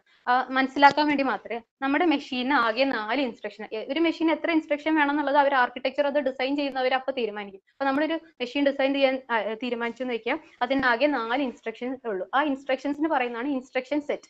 ഈ ഇൻസ്ട്രക്ഷൻ സെറ്റിലാണ് ആ മൈക്രോ പ്രോസസ്സർ റൺ ചെയ്യുന്നത്. ഓക്കെ, അപ്പം അതെന്താന്ന് നമ്മുടെ പ്രോസസ്സറിനെ മനസ്സിലാക്കി കൊടുക്കാൻ കുറെ സർക്യൂട്ടറി ഒക്കെ ഉണ്ട്, അപ്പൊ അതേക്കുറിച്ചൊക്കെ വരാൻ. അപ്പൊ നമുക്ക് ഈ 4 ഇൻസ്ട്രക്ഷൻ എന്ന് പറയുന്നത്, 4 ഇൻസ്ട്രക്ഷന് വേണ്ടി എത്ര ബിറ്റ്സ് യൂസ് ചെയ്യാം നമുക്ക്? അതായത് 4 ഡിഫറെന്റ് കോമ്പിനേഷൻസ് വേണം. അതായത് 4 ഡിഫറെന്റ് കോമ്പിനേഷൻസിന് വേണ്ടി 2 ബിറ്റ്സ് മതി അല്ലെ? അതാണ് 00, 01, 10, 11. ഈ 4 ഇൻസ്ട്രക്ഷൻ കറസ്പോണ്ട് ചെയ്യുന്നത് ഓരോന്ന് യൂണീക്ക് ആയിരിക്കും. ഓരോ ഇൻസ്ട്രക്ഷന്റെ വാല്യൂം യൂണീക്ക് ആയിരിക്കണം ബൈനറിയിലും. 00 corresponds to add, 01 corresponds to sub, 10 corresponds to mul, and 11 corresponds to div. ഈ 4 ഇൻസ്ട്രക്ഷൻ നമ്മുടെ പ്രോസസ്സറിന് ചെയ്യാൻ പറ്റുമെന്ന് വിചാരിക്കുക. അപ്പം നമ്മുടെ ഇൻസ്ട്രക്ഷൻ സെറ്റ് ഈ 4 എണ്ണം ഉള്ളു. ഇനി അപ്പൊ ഇത് വെച്ചിട്ടൊരു പ്രോഗ്രാം സെഗ്മെന്റ് ആണ്. ഈ ആ ഒരു ടേബിൾ കണ്ടോ, ആ ടേബിളിന്റെ ലെഫ്റ്റ് സൈഡിൽ മെമ്മറിയും പ്രോസസ്സറൊക്കെ എഴുതിയിരിക്കുന്നുണ്ടല്ലേ? അതിൽ മെമ്മറി നോക്കാം. മെമ്മറി ലൊക്കേഷൻസ്, അഡ്രസ്സും ഡേറ്റയാണ് കാണിച്ചിരിക്കുന്നത്. ആ ഡേറ്റയിൽ ഡേറ്റ എന്ന് പറയുന്നത് ഇൻസ്ട്രക്ഷൻസും ആകാം പ്രോഗ്രാമും ആകാം അല്ലെ? നമ്മൾ ഫസ്റ്റ് ഒരു പ്രോഗ്രാം, നമ്മുടെ പ്രോഗ്രാം എടുത്ത് വെച്ചിരിക്കാന്ന് വെക്കുക. ആ പ്രോഗ്രാം ഇത്രയും കാര്യങ്ങളാണ് പറഞ്ഞിരിക്കുന്നത്, 00000011. അപ്പൊ നമ്മൾ ഇതൊന്ന് മനസ്സിലാക്കിയാൽ, നമ്മളൊന്ന് മനസ്സിലാക്കി നോക്കി ഈ പ്രോഗ്രാം എന്താ ചെയ്യുന്നത്. 00 എന്ന് പറഞ്ഞാൽ ആഡ്, 00 എന്ന് പറഞ്ഞാൽ എഗെയിൻ ആഡ്, 00 എന്ന് പറഞ്ഞാൽ ആഡ്, 11 എന്ന് പറഞ്ഞാൽ ഡിവ്. അപ്പൊ ഈ 4 ഇൻസ്ട്രക്ഷൻ പറഞ്ഞിരിക്കുന്ന ആഡ് ഡിവ് എന്നാണ് അല്ലെ? ഇത് നമുക്ക് മനസ്സിലായി, ഇത് തന്നെയാണ് പ്രോസസ്സറും ചെയ്യുന്നത്. പക്ഷെ അതിന് മനസ്സിലാക്കി കൊടുക്കണം അല്ലെ? അതിന് മനസ്സിലാക്കി കൊടുക്കണമെങ്കിൽ ഈ ഇൻസ്ട്രക്ഷനെ ഓരോന്നിനെയും അവിടെ ഒരു ഗ്രീൻ ആരോ ഇട്ട് എഴുതിയിരിക്കുന്നുണ്ടല്ലേ മുകളിൽ, മെമ്മറിന്ന് മൈക്രോ പ്രോസസ്സറിൽ ഫെച്ചിങ്. അതിനെയാണ് ഫെച്ചിങ് പ്രോസസ് എന്ന് പറയുന്നത്. ഈ ഇൻസ്ട്രക്ഷനെ ഫെച്ച് ചെയ്തുകൊണ്ട് മൈക്രോ പ്രോസസ്സറിൽ വരുന്നത്. അതിന്റെ രജിസ്റ്റേഴ്സ് ഒക്കെ വരുന്നുണ്ട്, മറ്റേ നമ്മൾ നേരത്തെ പറഞ്ഞ MAR, MBR, IR, PC ഒക്കെ വരുന്നുണ്ട്. അതൊന്നും നമ്മളിപ്പോ പറയണില്ല. ഇത് നമ്മൾ എങ്ങനെ ഡീകോഡ് ചെയ്യണമെന്നുള്ളത് മാത്രമേ ഇവിടെ പറയുന്നുള്ളൂ. അപ്പൊ ഫെച്ച് ചെയ്തുകൊണ്ട് വന്നേ, ആ ഇൻസ്ട്രക്ഷൻ 00 ഫെച്ച് ചെയ്തുകൊണ്ട് വന്നു. ഫെച്ച് ചെയ്തിട്ട് അതിനെ എന്താ ചെയ്യേണ്ടത് മനസ്സിലാക്കണം അല്ലെ? മനസ്സിലാക്കാൻ ഇതെന്ന് പറയുന്നത് ഒരു ഒബ്ജക്ട് കോഡാണ് ഈ മെമ്മറിയിൽ ഇരിക്കുന്നത്. അതായത് എക്സിക്യൂട്ടബിൾ ആയിട്ടുള്ള, അതായത് നമുക്ക് .obj എന്നുള്ള ഫയലാണല്ലോ എക്സിക്യൂട്ട് ചെയ്യുന്നത്. അപ്പൊ അത് എക്സിക്യൂട്ട് ചെയ്യണമെങ്കിൽ ഫസ്റ്റ് ഓരോ .obj ഓരോ ഇൻസ്ട്രക്ഷൻ ബൈ ഇൻസ്ട്രക്ഷൻ ആയിട്ട് മൈക്രോ പ്രോസസ്സറിന്റെ ഉള്ളിലേക്ക് കൊണ്ടുവന്നിട്ട് അത് അതിന്റെ കറസ്പോണ്ടിങ് സർക്യൂട്ടിനെ ട്രിഗർ ചെയ്യണം. ഇപ്പം ആഡ് ആണെങ്കിൽ അഡീഷൻ സർക്യൂട്ട്, അത് ALU വരുന്ന ഭാഗം അല്ലെ? ALU ആഡ് ഇപ്പൊ നമുക്ക് 4 പേരല്ലേ ഉള്ളൂ, 4 ഇൻസ്ട്രക്ഷന് കറസ്പോണ്ടിങ് ആയിട്ട് 4 ഡിജിറ്റൽ സർക്യൂട്ട്സ് മതി. പ്ലസിന് കറസ്പോണ്ടിങ് ആയിട്ട് വലിയൊരു ആഡർ ഒക്കെ ഉണ്ടാവും, മൈനസിന് കറസ്പോണ്ടിങ് ആയിട്ട് മൾട്ടിപ്ലയർ, പിന്നെ ഓരോന്നിനും കറസ്പോണ്ടിങ് ആയിട്ട് അതിന്റെ ലോജിക് സർക്യൂട്ടറി ഉണ്ടാവും. അപ്പൊ അതിൽ ഏത് സർക്യൂട്ടിനെ ട്രിഗർ ചെയ്യുന്നത് എങ്ങനെയാണ്, അതിനാണ് നമ്മൾ പണ്ട് പഠിച്ചിട്ടുണ്ടല്ലോ ഡീകോഡർ. ഇവിടെ നമുക്കൊരു 2 to 4 ഡീകോഡർ മതി പോരെ? കാരണം എന്താ, നമുക്ക് രണ്ട് ബിറ്റ് ഇൻസ്ട്രക്ഷനേ ഉള്ളൂ, 2 ബിറ്റ് വെച്ചിട്ട് 4 കോമ്പിനേഷൻ ഉള്ളൂ. അപ്പൊ 2 to 4 ഡീകോഡർ മതി നമുക്ക്. ആ 2 to അതായത് ഡീകോഡ് ചെയ്യുമ്പോഴാണ് അതിന് മനസ്സിലാവുക ഏത് ഇൻസ്ട്രക്ഷനാ ചെയ്യേണ്ടതെന്നുള്ളത്. മനസ്സിലായോ? ഇനി നമുക്ക് ആ ഇൻസ്ട്രക്ഷൻ എങ്ങനെ വരുന്നുള്ളത് ഒന്ന് നോക്കാം. അതിനൊന്ന് കുറച്ചുകൂടി വ്യക്തമായിട്ട് നോക്കാം. അതിന്റെ താഴെ ഒരു ജസ്റ്റ് ഒരു ഓപ്പ് കോഡും ഓപ്പറാൻഡ് എന്ന് പറഞ്ഞ് കാണിച്ചിരിക്കുന്നുണ്ടോ? അതായത് ഒരു ഇൻസ്ട്രക്ഷൻ എന്ന് പറയുന്നതിനെ നമുക്ക് രണ്ടായിട്ട് ബേസിക്കലി ഡിവൈഡ് ചെയ്യാം, ഓപ്പ് code part and operand part. Op code part ആണ് ഡിസൈഡ് ചെയ്യുന്നത് what operation is to B performed on the instruction. Op code എന്ന് പറഞ്ഞാൽ ഓപ്പറേഷൻ കോഡിന്റെ ചുരുക്ക പേരാണ് ഓപ്പ് കോഡ് എന്ന് പറയുന്നത്. ഓക്കെ, അപ്പം ഏത് ഇൻസ്ട്രക്ഷൻ ആണോ നമ്മൾ ചെയ്യേണ്ടത് അന്ന് പ്രോസസ്സറിന് മനസ്സിലാവണമെങ്കിൽ ആ ഓപ്പ് കോഡിനെ ഡീകോഡ് ചെയ്യണം. ആ ഡീകോഡിംഗ് സർക്യൂട്ടറിയാണ് ഇവിടെ കാണിച്ചിരിക്കുന്നത്. മനസ്സിലായോ? ഇതൊരു 2 to 4 ഡീകോഡറാണ് ബേസിക്കലി കാണിച്ചിരിക്കുന്നത്. ഡീകോഡിംഗ് കഴിഞ്ഞിട്ട് താഴെ എക്സിക്യൂട്ട് ചെയ്തിട്ടുണ്ട് എക്സിക്യൂഷൻ. അപ്പൊ ഇതിന് വേണ്ടിയിട്ട് ഇതിന് അപ്രോപ്രിയേറ്റ് കൺട്രോൾ സിഗ്നലുകളും കാര്യങ്ങളൊക്കെ ഡിസൈഡ് ചെയ്യുന്നത് കൺട്രോൾ യൂണിറ്റ് ആണ്. അത് ഹാർഡ്വെയർ ആണ് ഇത്. മനസ്സിലായി? അതായത് ഇതെന്ന് പറയുന്നത് ഒരു ഫിസിക്കലി ഇങ്ങനെ ഡീകോഡിംഗ് നടക്കണമെന്നാണ് പറഞ്ഞിരിക്കുന്നത്. ആക്ച്വലി ഇപ്പൊ ലേറ്റസ്റ്റ് പ്രോസസ്സസ് ഒക്കെ എടുത്ത് നോക്കുകയാണെങ്കിൽ ഇങ്ങനെയല്ല വരുന്നത്. വേറൊരു ഇതിന്റെ ഒരു കൗണ്ടർ പാർട്ട് പഠിച്ചിരുന്നു, ഹാർഡ്വെയർ ആണെങ്കിൽ വേറൊന്ന് പഠിച്ചിട്ടുണ്ടല്ലോ ആർക്കിടെക്ചർ, അതേതാ? മൈക്രോ പ്രോഗ്രാം കൺട്രോൾ യൂണിറ്റ് അല്ലെ? അത് വെച്ചിട്ട് അവിടെ മൈക്രോ ഇൻസ്ട്രക്ഷൻസ് ആണ്. നമ്മുടെ ഇതെല്ലാം സിസ്ക് ആർക്കിടെക്ചർ ആണ് ഫോളോ ചെയ്യുന്നത്. ഈ മൈക്രോ പ്രോസസ്സർ നമ്മളുടെ 8086 എന്ന് പറയുന്നത്. അപ്പൊ സിസ്ക് ആർക്കിടെക്ചർ, സിസ്ക് എന്ന് പറഞ്ഞാൽ കോംപ്ലക്സ് ഇൻസ്ട്രക്ഷൻ സെറ്റ് കമ്പ്യൂട്ടിംഗ്. അതിൽ മൈക്രോ പ്രോഗ്രാം കൺട്രോൾ യൂണിറ്റ് ആണ് വരുന്നത്. അഡീഷൻസ്, പുതിയ ഇൻസ്ട്രക്ഷൻസ് ഒക്കെ ആഡ് ചെയ്യാൻ എളുപ്പമായിട്ടുള്ള രീതിയിലാണ്. ഓരോന്നിനും അതിൻ്റെതായിട്ടുള്ള അഡ്വാൻറ്റേജും ഡിസഡ്വാൻറ്റേജ്. സിസ്ക് ഉണ്ടെങ്കിൽ ഒരു റിസ്ക് ഉണ്ട്. ഇപ്പൊ ലേറ്റസ്റ്റ് മൊബൈൽ പ്രോസസ്സേഴ്സ് ഒക്കെ പറയുന്ന ARM പ്രോസസ്സർ ഒക്കെ ആണെങ്കിൽ റിസ്ക് ആർക്കിടെക്ചർ. അവിടെ reduced instruction set computing, compact ആയിരിക്കണം നമ്മുടെ മെഷീൻ അല്ലേ. അപ്പം ഇൻസ്ട്രക്ഷൻ സെറ്റ് കൂടുന്നതനുസരിച്ച് നമ്മൾ മൈക്രോ പ്രോഗ്രാം കൺട്രോൾ യൂണിറ്റ് ആണ് യൂസ് ചെയ്യുന്നതെങ്കിൽ അതിന്റെ സൈസ് കൂടും. അപ്പൊ കുറയ്ക്കണമെങ്കിൽ reduced instruction set, load store instructions ഒക്കെ ഉപയോഗിച്ചിട്ടായിരിക്കും അതിൽ കൂടുതലും ചെയ്യാം. അപ്പം അതുകൊണ്ട് അപ്പം നമ്മളിപ്പോൾ പഠിക്കുന്നത് CISC architecture, complex instruction set computing. Okay, അപ്പൊ അതിൽ ഇവിടെ അതായത് അതിന് മൈക്രോ പ്രോഗ്രാം കൺട്രോൾ യൂണിറ്റ് ആണ്. പക്ഷെ ഇവിടെ നമുക്ക് മനസ്സിലാക്കാൻ വേണ്ടി ഹാർഡ്വെയർ കൺട്രോൾ യൂണിറ്റ് കാണിച്ചതേ ഉള്ളൂ. അതായത് ഡിജിറ്റൽ സർക്യൂട്ടറി വെച്ചിട്ട് നമ്മൾ എങ്ങനെ ഡീകോഡ് ചെയ്യുന്ന അവിടെ കാണിച്ചിരിക്കുന്നത്. അപ്പം ഒരു ഇൻസ്ട്രക്ഷൻ എടുക്കുകയാണെങ്കിൽ അതിനൊരു ഓപ്കോഡ് പാർട്ട് ഉണ്ട്, ഒരു ഓപ്പറാൻഡ് പാർട്ട് ഉണ്ട്. ഓപ്പറാൻഡ് എന്ന് പറയുന്നത് ഡേറ്റ എങ്ങനെയാണ്, how the data is stored in the instruction, അതായത് how the data specified in the instruction, data എവിടെ ഇരിക്കുന്നതെന്ന്. അതാണ് അഡ്രസ്സിംഗ് മോഡ് എന്ന് പറയുന്നത്. അതൊക്കെ ഇപ്പം ഇൻട്രൊഡക്ടറി പാർട്ടിൽ എല്ലാം കൂടി പറയാൻ പറ്റില്ല. അഡ്രസ്സിംഗ് മോഡ്സ് നമ്മൾ പഠിക്കും. അപ്പം അതായത് ഓരോ ഇൻസ്ട്രക്ഷനിലും ആ ഇൻസ്ട്രക്ഷന്റെ ഡേറ്റ എവിടെയാണ് സൂക്ഷിച്ചിരിക്കണേന്ന് നമ്മൾ ഇൻസ്ട്രക്ഷനിൽ തന്നെ പറഞ്ഞു കൊടുത്താലല്ലേ പ്രോസസ്സർ അതനുസരിച്ച് ആ ജോലി ചെയ്യുള്ളൂ. അതിനല്ലാണ്ടൊന്നും അറിയില്ലല്ലോ. അതൊരു ഇലക്ട്രോമെക്കാനിക്കൽ ഡിവൈസ് ആണ്, ഇലക്ട്രോമെക്കാനിക്കൽ ഡിവൈസ്. അപ്പൊ അതിന് പറഞ്ഞു കൊടുക്കണമെങ്കിൽ ഓപ്കോഡിനെ ഡീകോഡ് ചെയ്യണം, ഡീകോഡിംഗ് സർക്യൂട്ടറി ഇൻവോക്ക് ചെയ്യണം, ഏത് സർക്യൂട്ടറി ആണ് ഏത് ഓപ്പറേഷൻ ആണെന്ന് അറിയണം, എന്നിട്ട് ഡേറ്റ എടുക്കണം. ആ ഡേറ്റയാണ് ഡേറ്റ പാർട്ട്, അതായത് ഓപ്പറാൻസ് എന്ന് പറഞ്ഞിവിടെ കാണിച്ചിരിക്കും. ഓപ്പറാൻഡ് ഓർ ഓപ്പറൻസ്, ഒന്നിലധികം ഡേറ്റ. ഓക്കെ, അപ്പം ഇത് ഫെച്ചും ഡീകോഡും എക്സിക്യൂട്ടും ഏകദേശം ഒരു ധാരണ കിട്ടിയെന്ന് എനിക്ക് തോന്നിക്കോട്ടെ. സാറേ ഇടയ്ക്ക് ബ്രേക്ക് വല്ല ക്വസ്റ്റ്യൻ സെഷൻ വല്ലതും എടുക്കണോ, എന്നിട്ട് കണ്ടിന്യൂ ചെയ്താൽ മതിയോ, അതോ? ഹലോ, കണ്ടിന്യൂ ചെയ്തോട്ടെ? ഓക്കെ, അപ്പൊ നമുക്ക് എങ്ങനെയാണ് ഒരു ഇൻസ്ട്രക്ഷന്റെ എക്സിക്യൂഷൻ നടക്കണമെന്നുള്ളത് നമ്മുടെ ഒരു ബേസിക് പ്രോസസ്സർ വെച്ചിട്ട് നമുക്ക് മനസ്സിലായി. ഇനി നമുക്ക് കൂടുതൽ മൈക്രോ പ്രോസസ്സറിലേക്ക് ഇനിയും പഠിക്കണമെങ്കിൽ നെക്സ്റ്റ് നമ്മൾ അറിഞ്ഞിരിക്കേണ്ട കാര്യങ്ങൾ ഒന്ന് നമ്മളുടെ നമ്പർ സിസ്റ്റം ആണ്. ഇതിൽ നമുക്ക് binary and hexadecimal number system, നമുക്ക് മനസ്സിലായാൽ മാത്രമേ നമ്മൾ ഇതിലെ കൂടുതൽ കാര്യങ്ങൾ, പിന്നെ പവേഴ്സ് ഓഫ് 2, ഇത് രണ്ടും പഠിക്കുകയാണ് അടുത്ത ഉദ്ദേശം നമ്മളുടെ. ഈ ഒരു ഫിഗർ ഒന്ന് നോക്കാം.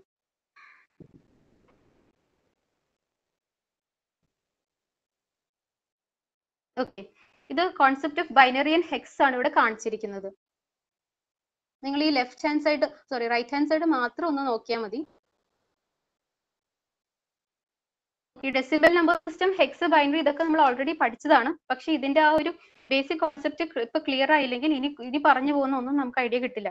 അതുകൊണ്ടാണ് ഇതിവിടെ പറയണം എന്നുള്ളത് നിർബന്ധമായിട്ട് പറയാൻ വന്നത്.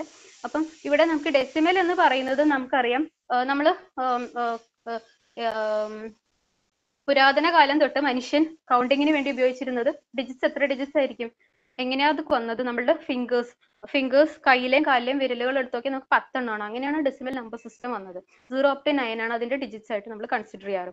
ഇനി നമുക്ക് 9 വരെയുള്ള ഡിജിറ്റ്സ് നമുക്ക് ഇപ്പൊ ഒരു ബൈനറി നമ്പർ സിസ്റ്റം, അതായത് ഓൺ ഓഫ്, ഒരു ട്രാൻസിസ്റ്ററിന്റെ ഓൺ ഓഫ് റെപ്രസെന്റേഷൻ ആയിട്ട് നമ്മൾ വോൾട്ടേജ് ലെവലായിട്ട് റെപ്രസെന്റ് ചെയ്യണമെന്ന് പറഞ്ഞു.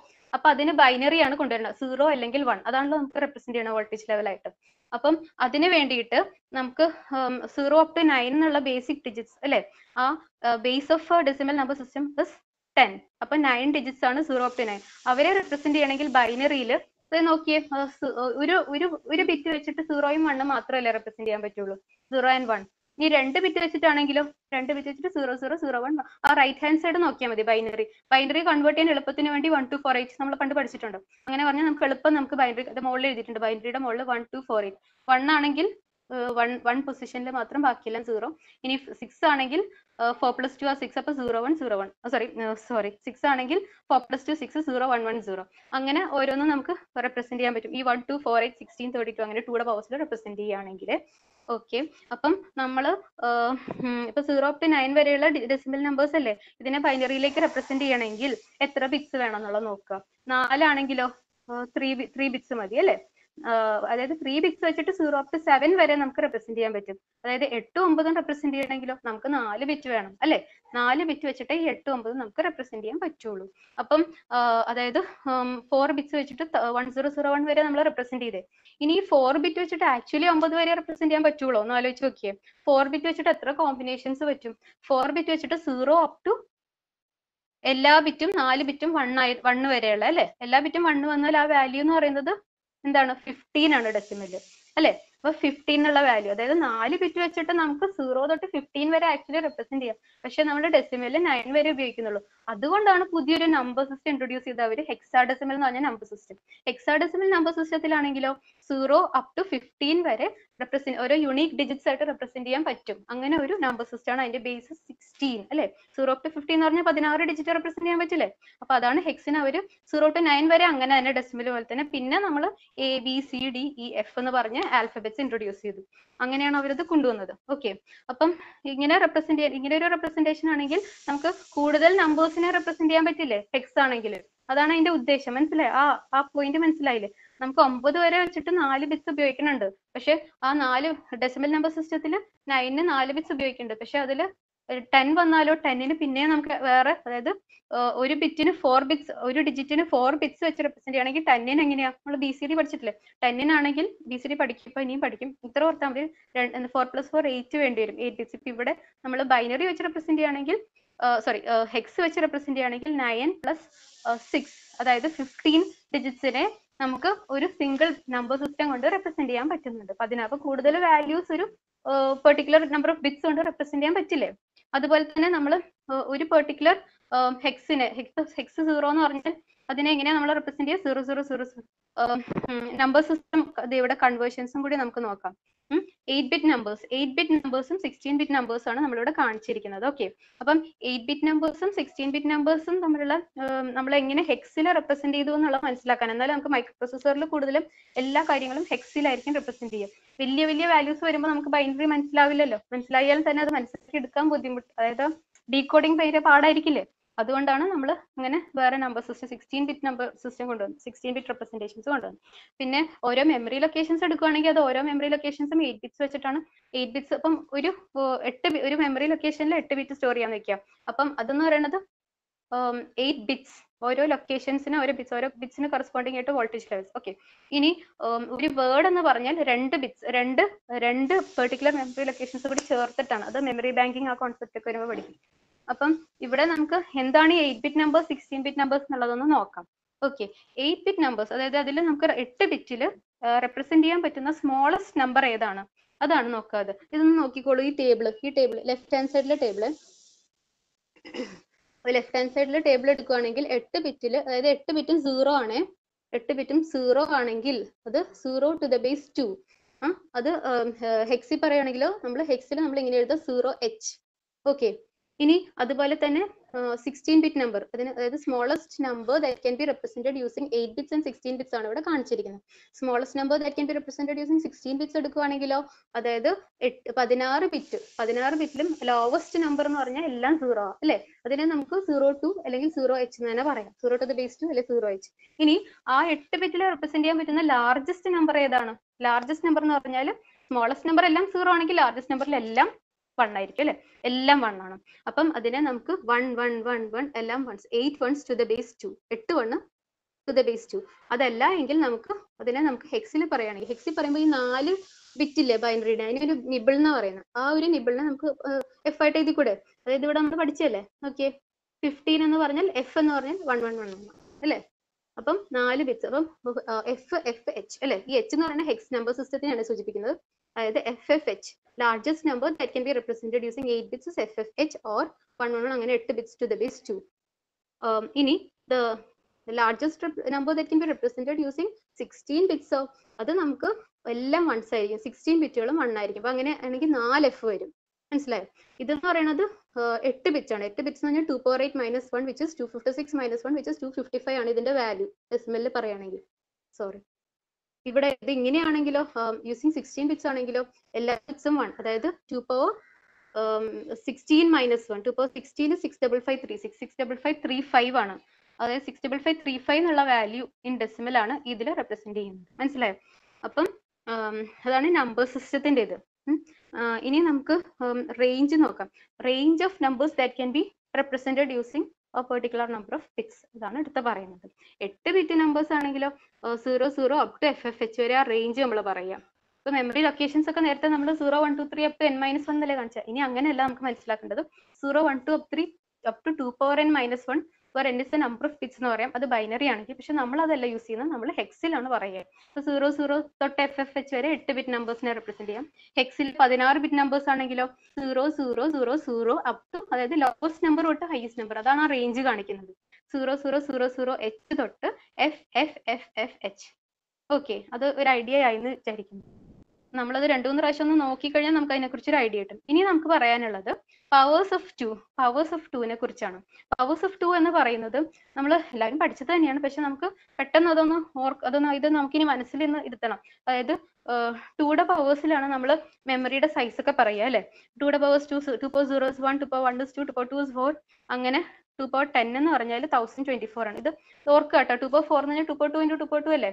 അതായത് 4 into 4 16. 2 power 7 എന്ന് പറയുകയാണെങ്കിലോ നമുക്ക് 2 power 6 അറിയാം. അതായത് 2 power 7 പറയുകയാണെങ്കിൽ നമുക്ക് 2 power 4 നമ്മൾ നമുക്കറിയാം. നമ്മൾ കുറച്ച് കഴിയുമ്പോൾ 2 power 4 16 ആണെന്ന് മനസ്സിൽ വരും. 4 4 16. ഇനി 2 power 7 വരുവാണെങ്കിലോ 2 power 4 into 2 power 3, അതായത് 16 into 8. 16 into 8 is 128. മനസ്സിലായോ? അങ്ങനെയാണത് ഓർത്തിരിക്കുന്നത്.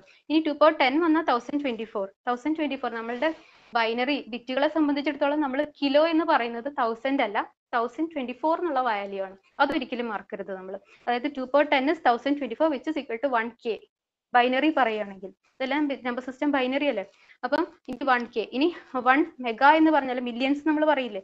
മെഗാ എന്ന് പറയുന്നത് നോക്കാം നമുക്ക്. 2 power 11 ആണെങ്കിലോ 2 into 2 power 10 അല്ലേ. അത് എത്രയാണ്? 2K അല്ലേ. 2 power 10 1K അല്ലേ. 2 into 2 power 10 2K. 2 power 2 into 2 power 10 4K. അങ്ങനെ 2 power 19 പറയുകയാണെങ്കിലോ 2 power 9 into 2 power 10, അതായത് 2 power 9 110. 2 power 9 into 1K. 2 power 9 512. അപ്പോൾ 512 നമുക്ക് മനസ്സിലായില്ല. എളുപ്പമല്ലേ ഇതൊന്ന് ഓർത്തിരുന്ന, അല്ലെങ്കിൽ ഇത് സൈഡിൽ എവിടെയെങ്കിലും എഴുതി വെച്ചാൽ നമുക്ക് എളുപ്പം അത് മനസ്സിലാക്കാൻ പറ്റും. അപ്പം അതായത് ഇനി അടുത്ത വരുന്നതോ M വരുന്നതോ 1K into 2 power 10 into 2 power 10, 2 power 20 വരുമ്പോഴാണ്. 2 power 20 എന്ന് പറഞ്ഞാൽ 1K into 1K 1M. ഇനി 2 power 25 പറയുകയാണെങ്കിലോ 32. 2 power into 2 power 20, അതായത് 32 മെഗാ. ഇനി 2 power 20 into 2 power 10 വരുവാണെങ്കിൽ അതാണ് 2 power 30 അല്ലേ. അതായത് 2 power 10 എന്ന് പറയുന്നത് 1024, 1 മെഗ എന്ന് പറയുന്നത് 2 power 20. അതായത് നെക്സ്റ്റ് സൈസിലേക്ക് വരുന്നത്, അതായത് നെക്സ്റ്റ് ഹയർ പവറിലേക്ക് വരുന്നത് 1 ഗിഗ. അതാണ് 2 power 30. 2 power 40 എന്ന് പറഞ്ഞാൽ അഗെയിൻ 2 power 30 into 2 power 10, അതായത് ടെറ വരും. പിന്നെ അടുത്ത് 10 into 2 power 10 കൊണ്ട് മൾട്ടിപ്ലൈ ചെയ്തിട്ട് തീറ്റ. ഈ 2 power 40 50. ഇനി 2 power 60 എന്ന് പറയുന്നത് എക്സ വരും. 2 power 70 എന്ന് പറയുന്നത് സീറ്റ. 2 power 80 എന്ന് പറയുന്നത് യോട്ട. ഓക്കെ, അപ്പൊ അങ്ങനെ നമുക്ക് ഇത്രയധികം ഇൻഫിനിറ്റി വരെ നമ്പേഴ്സ് ഉണ്ടെങ്കിൽ നമ്മളെല്ലാം ഒന്നും നമുക്ക് മെമ്മറിയിൽ റെപ്രസെന്റ് ചെയ്യാൻ പറ്റില്ലല്ലോ. അപ്പൊ അവർ കുറെ വരെയൊക്കെ ഇങ്ങനെ എഴുതിയിട്ടുണ്ട്.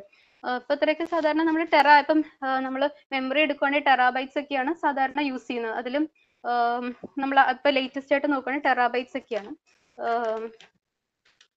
ഇനി നമുക്ക് അതുപോലെ തന്നെ നമുക്ക് ടൈം പറയുകയാണെങ്കിൽ time സെക്കൻഡ്സിൽ micro seconds, nano seconds, പീക്കോ seconds, അത് റേസ് ടു മൈനസ്, മൈക്രോ ആണെങ്കിൽ -6, നാനോ ആണെങ്കിൽ -9, പീക്കോ ആണെങ്കിൽ -12. അത് നിങ്ങളൊന്ന് സെർച്ച് ചെയ്താൽ നിങ്ങൾക്ക് കിട്ടും. എഫ് എന്ന് പറഞ്ഞാൽ ഫെംറ്റോ, പീക്കോ പി, ഫെംറ്റോ എന്ന് പറഞ്ഞാൽ 2 power -15, ആറ്റോ 2 power -18. അത്രയൊന്നും നമുക്ക് പോകേണ്ട ആവശ്യമില്ല. അവർ കുറെ അങ്ങനെ നമ്മൾ സെർച്ച് ചെയ്താൽ കിട്ടും. യോക്ടോ 2 power -24 വരെയൊക്കെ നമുക്ക് കണ്ടിട്ടുണ്ട് ഇപ്പം. ഓക്കെ, അത് നമുക്ക് എന്താ പറയാ, നമ്മൾ നമ്പർ ലൈനിന്റെ അപ്പുറത്തോട്ട് ലെസർ വാല്യൂസും ഹയർ വാല്യൂസ് അല്ലേ. ഹയർ വാല്യൂസിന് നമ്മൾ പറയുന്ന കിലോ, മെഗാ, ജിഗ. മെമ്മറി ഒക്കെ പറയുമ്പം മെമ്മറിയുടെ സൈസ് കൂടുതലാണല്ലോ നമ്മൾ പ്രിഫർ ചെയ്യുന്നത്. കിലോ, മെഗാ, ജിഗ, ടെറ അങ്ങനെ പോകുന്നതാണ്. ഇനി ടൈം പറയുമ്പോൾ സെക്കൻഡ്സ് ആണല്ലോ. എത്രത്തോളം micro seconds, nano seconds, പീക്കോ seconds, അങ്ങനെയാണ് അത് വരുന്നത്. ഓക്കെ, ഇനി നമുക്ക് ഇത്രയും നമുക്കൊരു ഐഡിയ കിട്ടിയാൽ നമുക്കൊരു ഹൈപ്പത്തറ്റിക്കൽ മെഷീന്റെ എക്സിക്യൂഷൻ നമുക്ക് നോക്കാം. ഇത് എന്താണ് നമുക്ക് കിലോ, മെഗാ ഒക്കെ നമുക്ക് മനസ്സിലായല്ലോ. എങ്ങനെയാണ് പവേഴ്സ് ഓഫ് 2 എക്സ്പ്രസ് ചെയ്യുന്നത്. ഇനി നമുക്കൊരു ഹൈപ്പത്തറ്റിക്കൽ മെഷീൻ എടുത്ത് നോക്കാം. ഹൈപ്പത്തറ്റിക്കൽ മെഷീൻ ഇവിടെ നമ്മൾ എടുക്കുന്നത് നേരത്തെ ഇപ്പൊ നമ്മുടെ ടൈം ആയി, 9:15 ടൈം ആയി. നമുക്ക് ഇനി അടുത്ത ഒരു ലൈവ് സെഷനിൽ പിന്നാലെ ഉണ്ട് ഇതിന്റെ ചാനലിൽ തന്നെ. ഓക്കെ, അപ്പം എന്തെങ്കിലും ഡൗട്ട് ക്ലിയർ ചെയ്യാനായിട്ട് എന്തെങ്കിലും ഇപ്പൊ നമ്മള് ഞാനൊരു ജസ്റ്റ് ഒരു എക്സസൈസ് കൊടുക്കാം. ആർക്കെങ്കിലും ഡൗട്ട് എന്തെങ്കിലും ഉണ്ടെങ്കിൽ ചോദിക്കാം. അല്ലെ നമുക്ക് എക്സസൈസിലേക്ക് പോവാം. എക്സസൈസിലേക്ക് പോയിക്കോട്ടെ സാറേ. Hello, okay. നമുക്ക് ഇനി നിങ്ങളൊന്ന് ചെയ്ത് നോക്കാം. നമ്മൾ നമ്പർ സിസ്റ്റം പഠിച്ചില്ലേ. സപ്പോസ് നിങ്ങളുടെ starting salary, suppose your starting salary gets credited in A bank that follows decimal number system. Decimal number system follow ചെയ്യുന്ന ഒരു ബാങ്കിലാണ് നമ്മുടെ സാലറി ക്രെഡിറ്റ് ആവണം. നിങ്ങളുടെ ആദ്യത്തെ സാലറി ക്രെഡിറ്റ് ആവുക. ഇനി നിങ്ങളുടെ ഫ്രണ്ടിന്റെ സാലറി ആണെങ്കിലോ it is credited in A bank that follows hexadecimal number system. അപ്പൊ 2 തരത്തിലുള്ള നമ്പർ സിസ്റ്റം ഫോളോ ചെയ്യുന്ന ബാങ്ക്. ഇതൊക്കെ ജസ്റ്റ് ഇമാജിൻ. Okay, suppose. ഇനി നമ്മുടെ ക്വസ്റ്റ്യൻ ഇതാണ്, what is the difference between the maximum hexadecimal and decimal values that can be stored using your 4-digit salary. Suppose your salary is 4 digits. നിങ്ങളുടെ salary 4 ഡിജിറ്റിലാണ് തുടങ്ങണമെന്ന് വിചാരിക്കുക. അങ്ങനെയാണെങ്കിൽ ഈ 4 digit വെച്ച് represent ചെയ്യാൻ പറ്റുന്ന മാക്സിമം ഡെസിമൽ നമ്പറും മാക്സിമം ഹെക്സാ ഡെസിമൽ നമ്പറും അത് തമ്മിലുള്ള ഡിഫറൻസ് അത് എത്രയാണെന്ന് ആദ്യം ചോദിച്ചിരിക്കുന്നത്. ഇനി ഇത് ഇങ്ങനെയാണോ, ഏത് ബാങ്ക് ആയിരിക്കും നമ്മൾ പ്രിഫർ ചെയ്യുക? ഈ ഡെസിമൽ നമ്പർ സിസ്റ്റം ഫോളോ ചെയ്യുന്ന ബാങ്ക് ആയിരിക്കുമോ, hexa decimal number system follow ചെയ്യുന്ന ബാങ്ക് ആയിരിക്കും? അതൊന്ന് ജസ്റ്റ് നിങ്ങളൊന്ന് വർക്ക്ഔട്ട് ചെയ്ത് നോക്കാനായിട്ട് ജസ്റ്റ് ഒരു ഐഡിയ കിട്ടാൻ വേണ്ടി പറഞ്ഞതേ നമ്പർ സിസ്റ്റത്തിന്റെ. പിന്നെ നിങ്ങൾക്ക് ഹെക്സാഡെസിമൽ നമ്പേഴ്സിനെ ബൈനറിയിലേക്ക് കൺവേർട്ട് ചെയ്യാനുള്ള 3 ക്വസ്റ്റ്യൻസ് ആണ്. അത് നമുക്കറിയാലോ, നിബിൾ ആണ്. ഓരോ ഡിജിറ്റിനെയും കറസ്പോണ്ടിങ് ആയിട്ട് ബൈനറി ഇൻ 4 ബിറ്റ്സിൽ എഴുതുക. ഇത്രയുമാണ് പറയാനുള്ളത്. ഇനി ക്വസ്റ്റ്യൻസ് ചോദിക്കാം. അറിയാമുണ്ടോ എന്ന് എനിക്കറിയില്ല.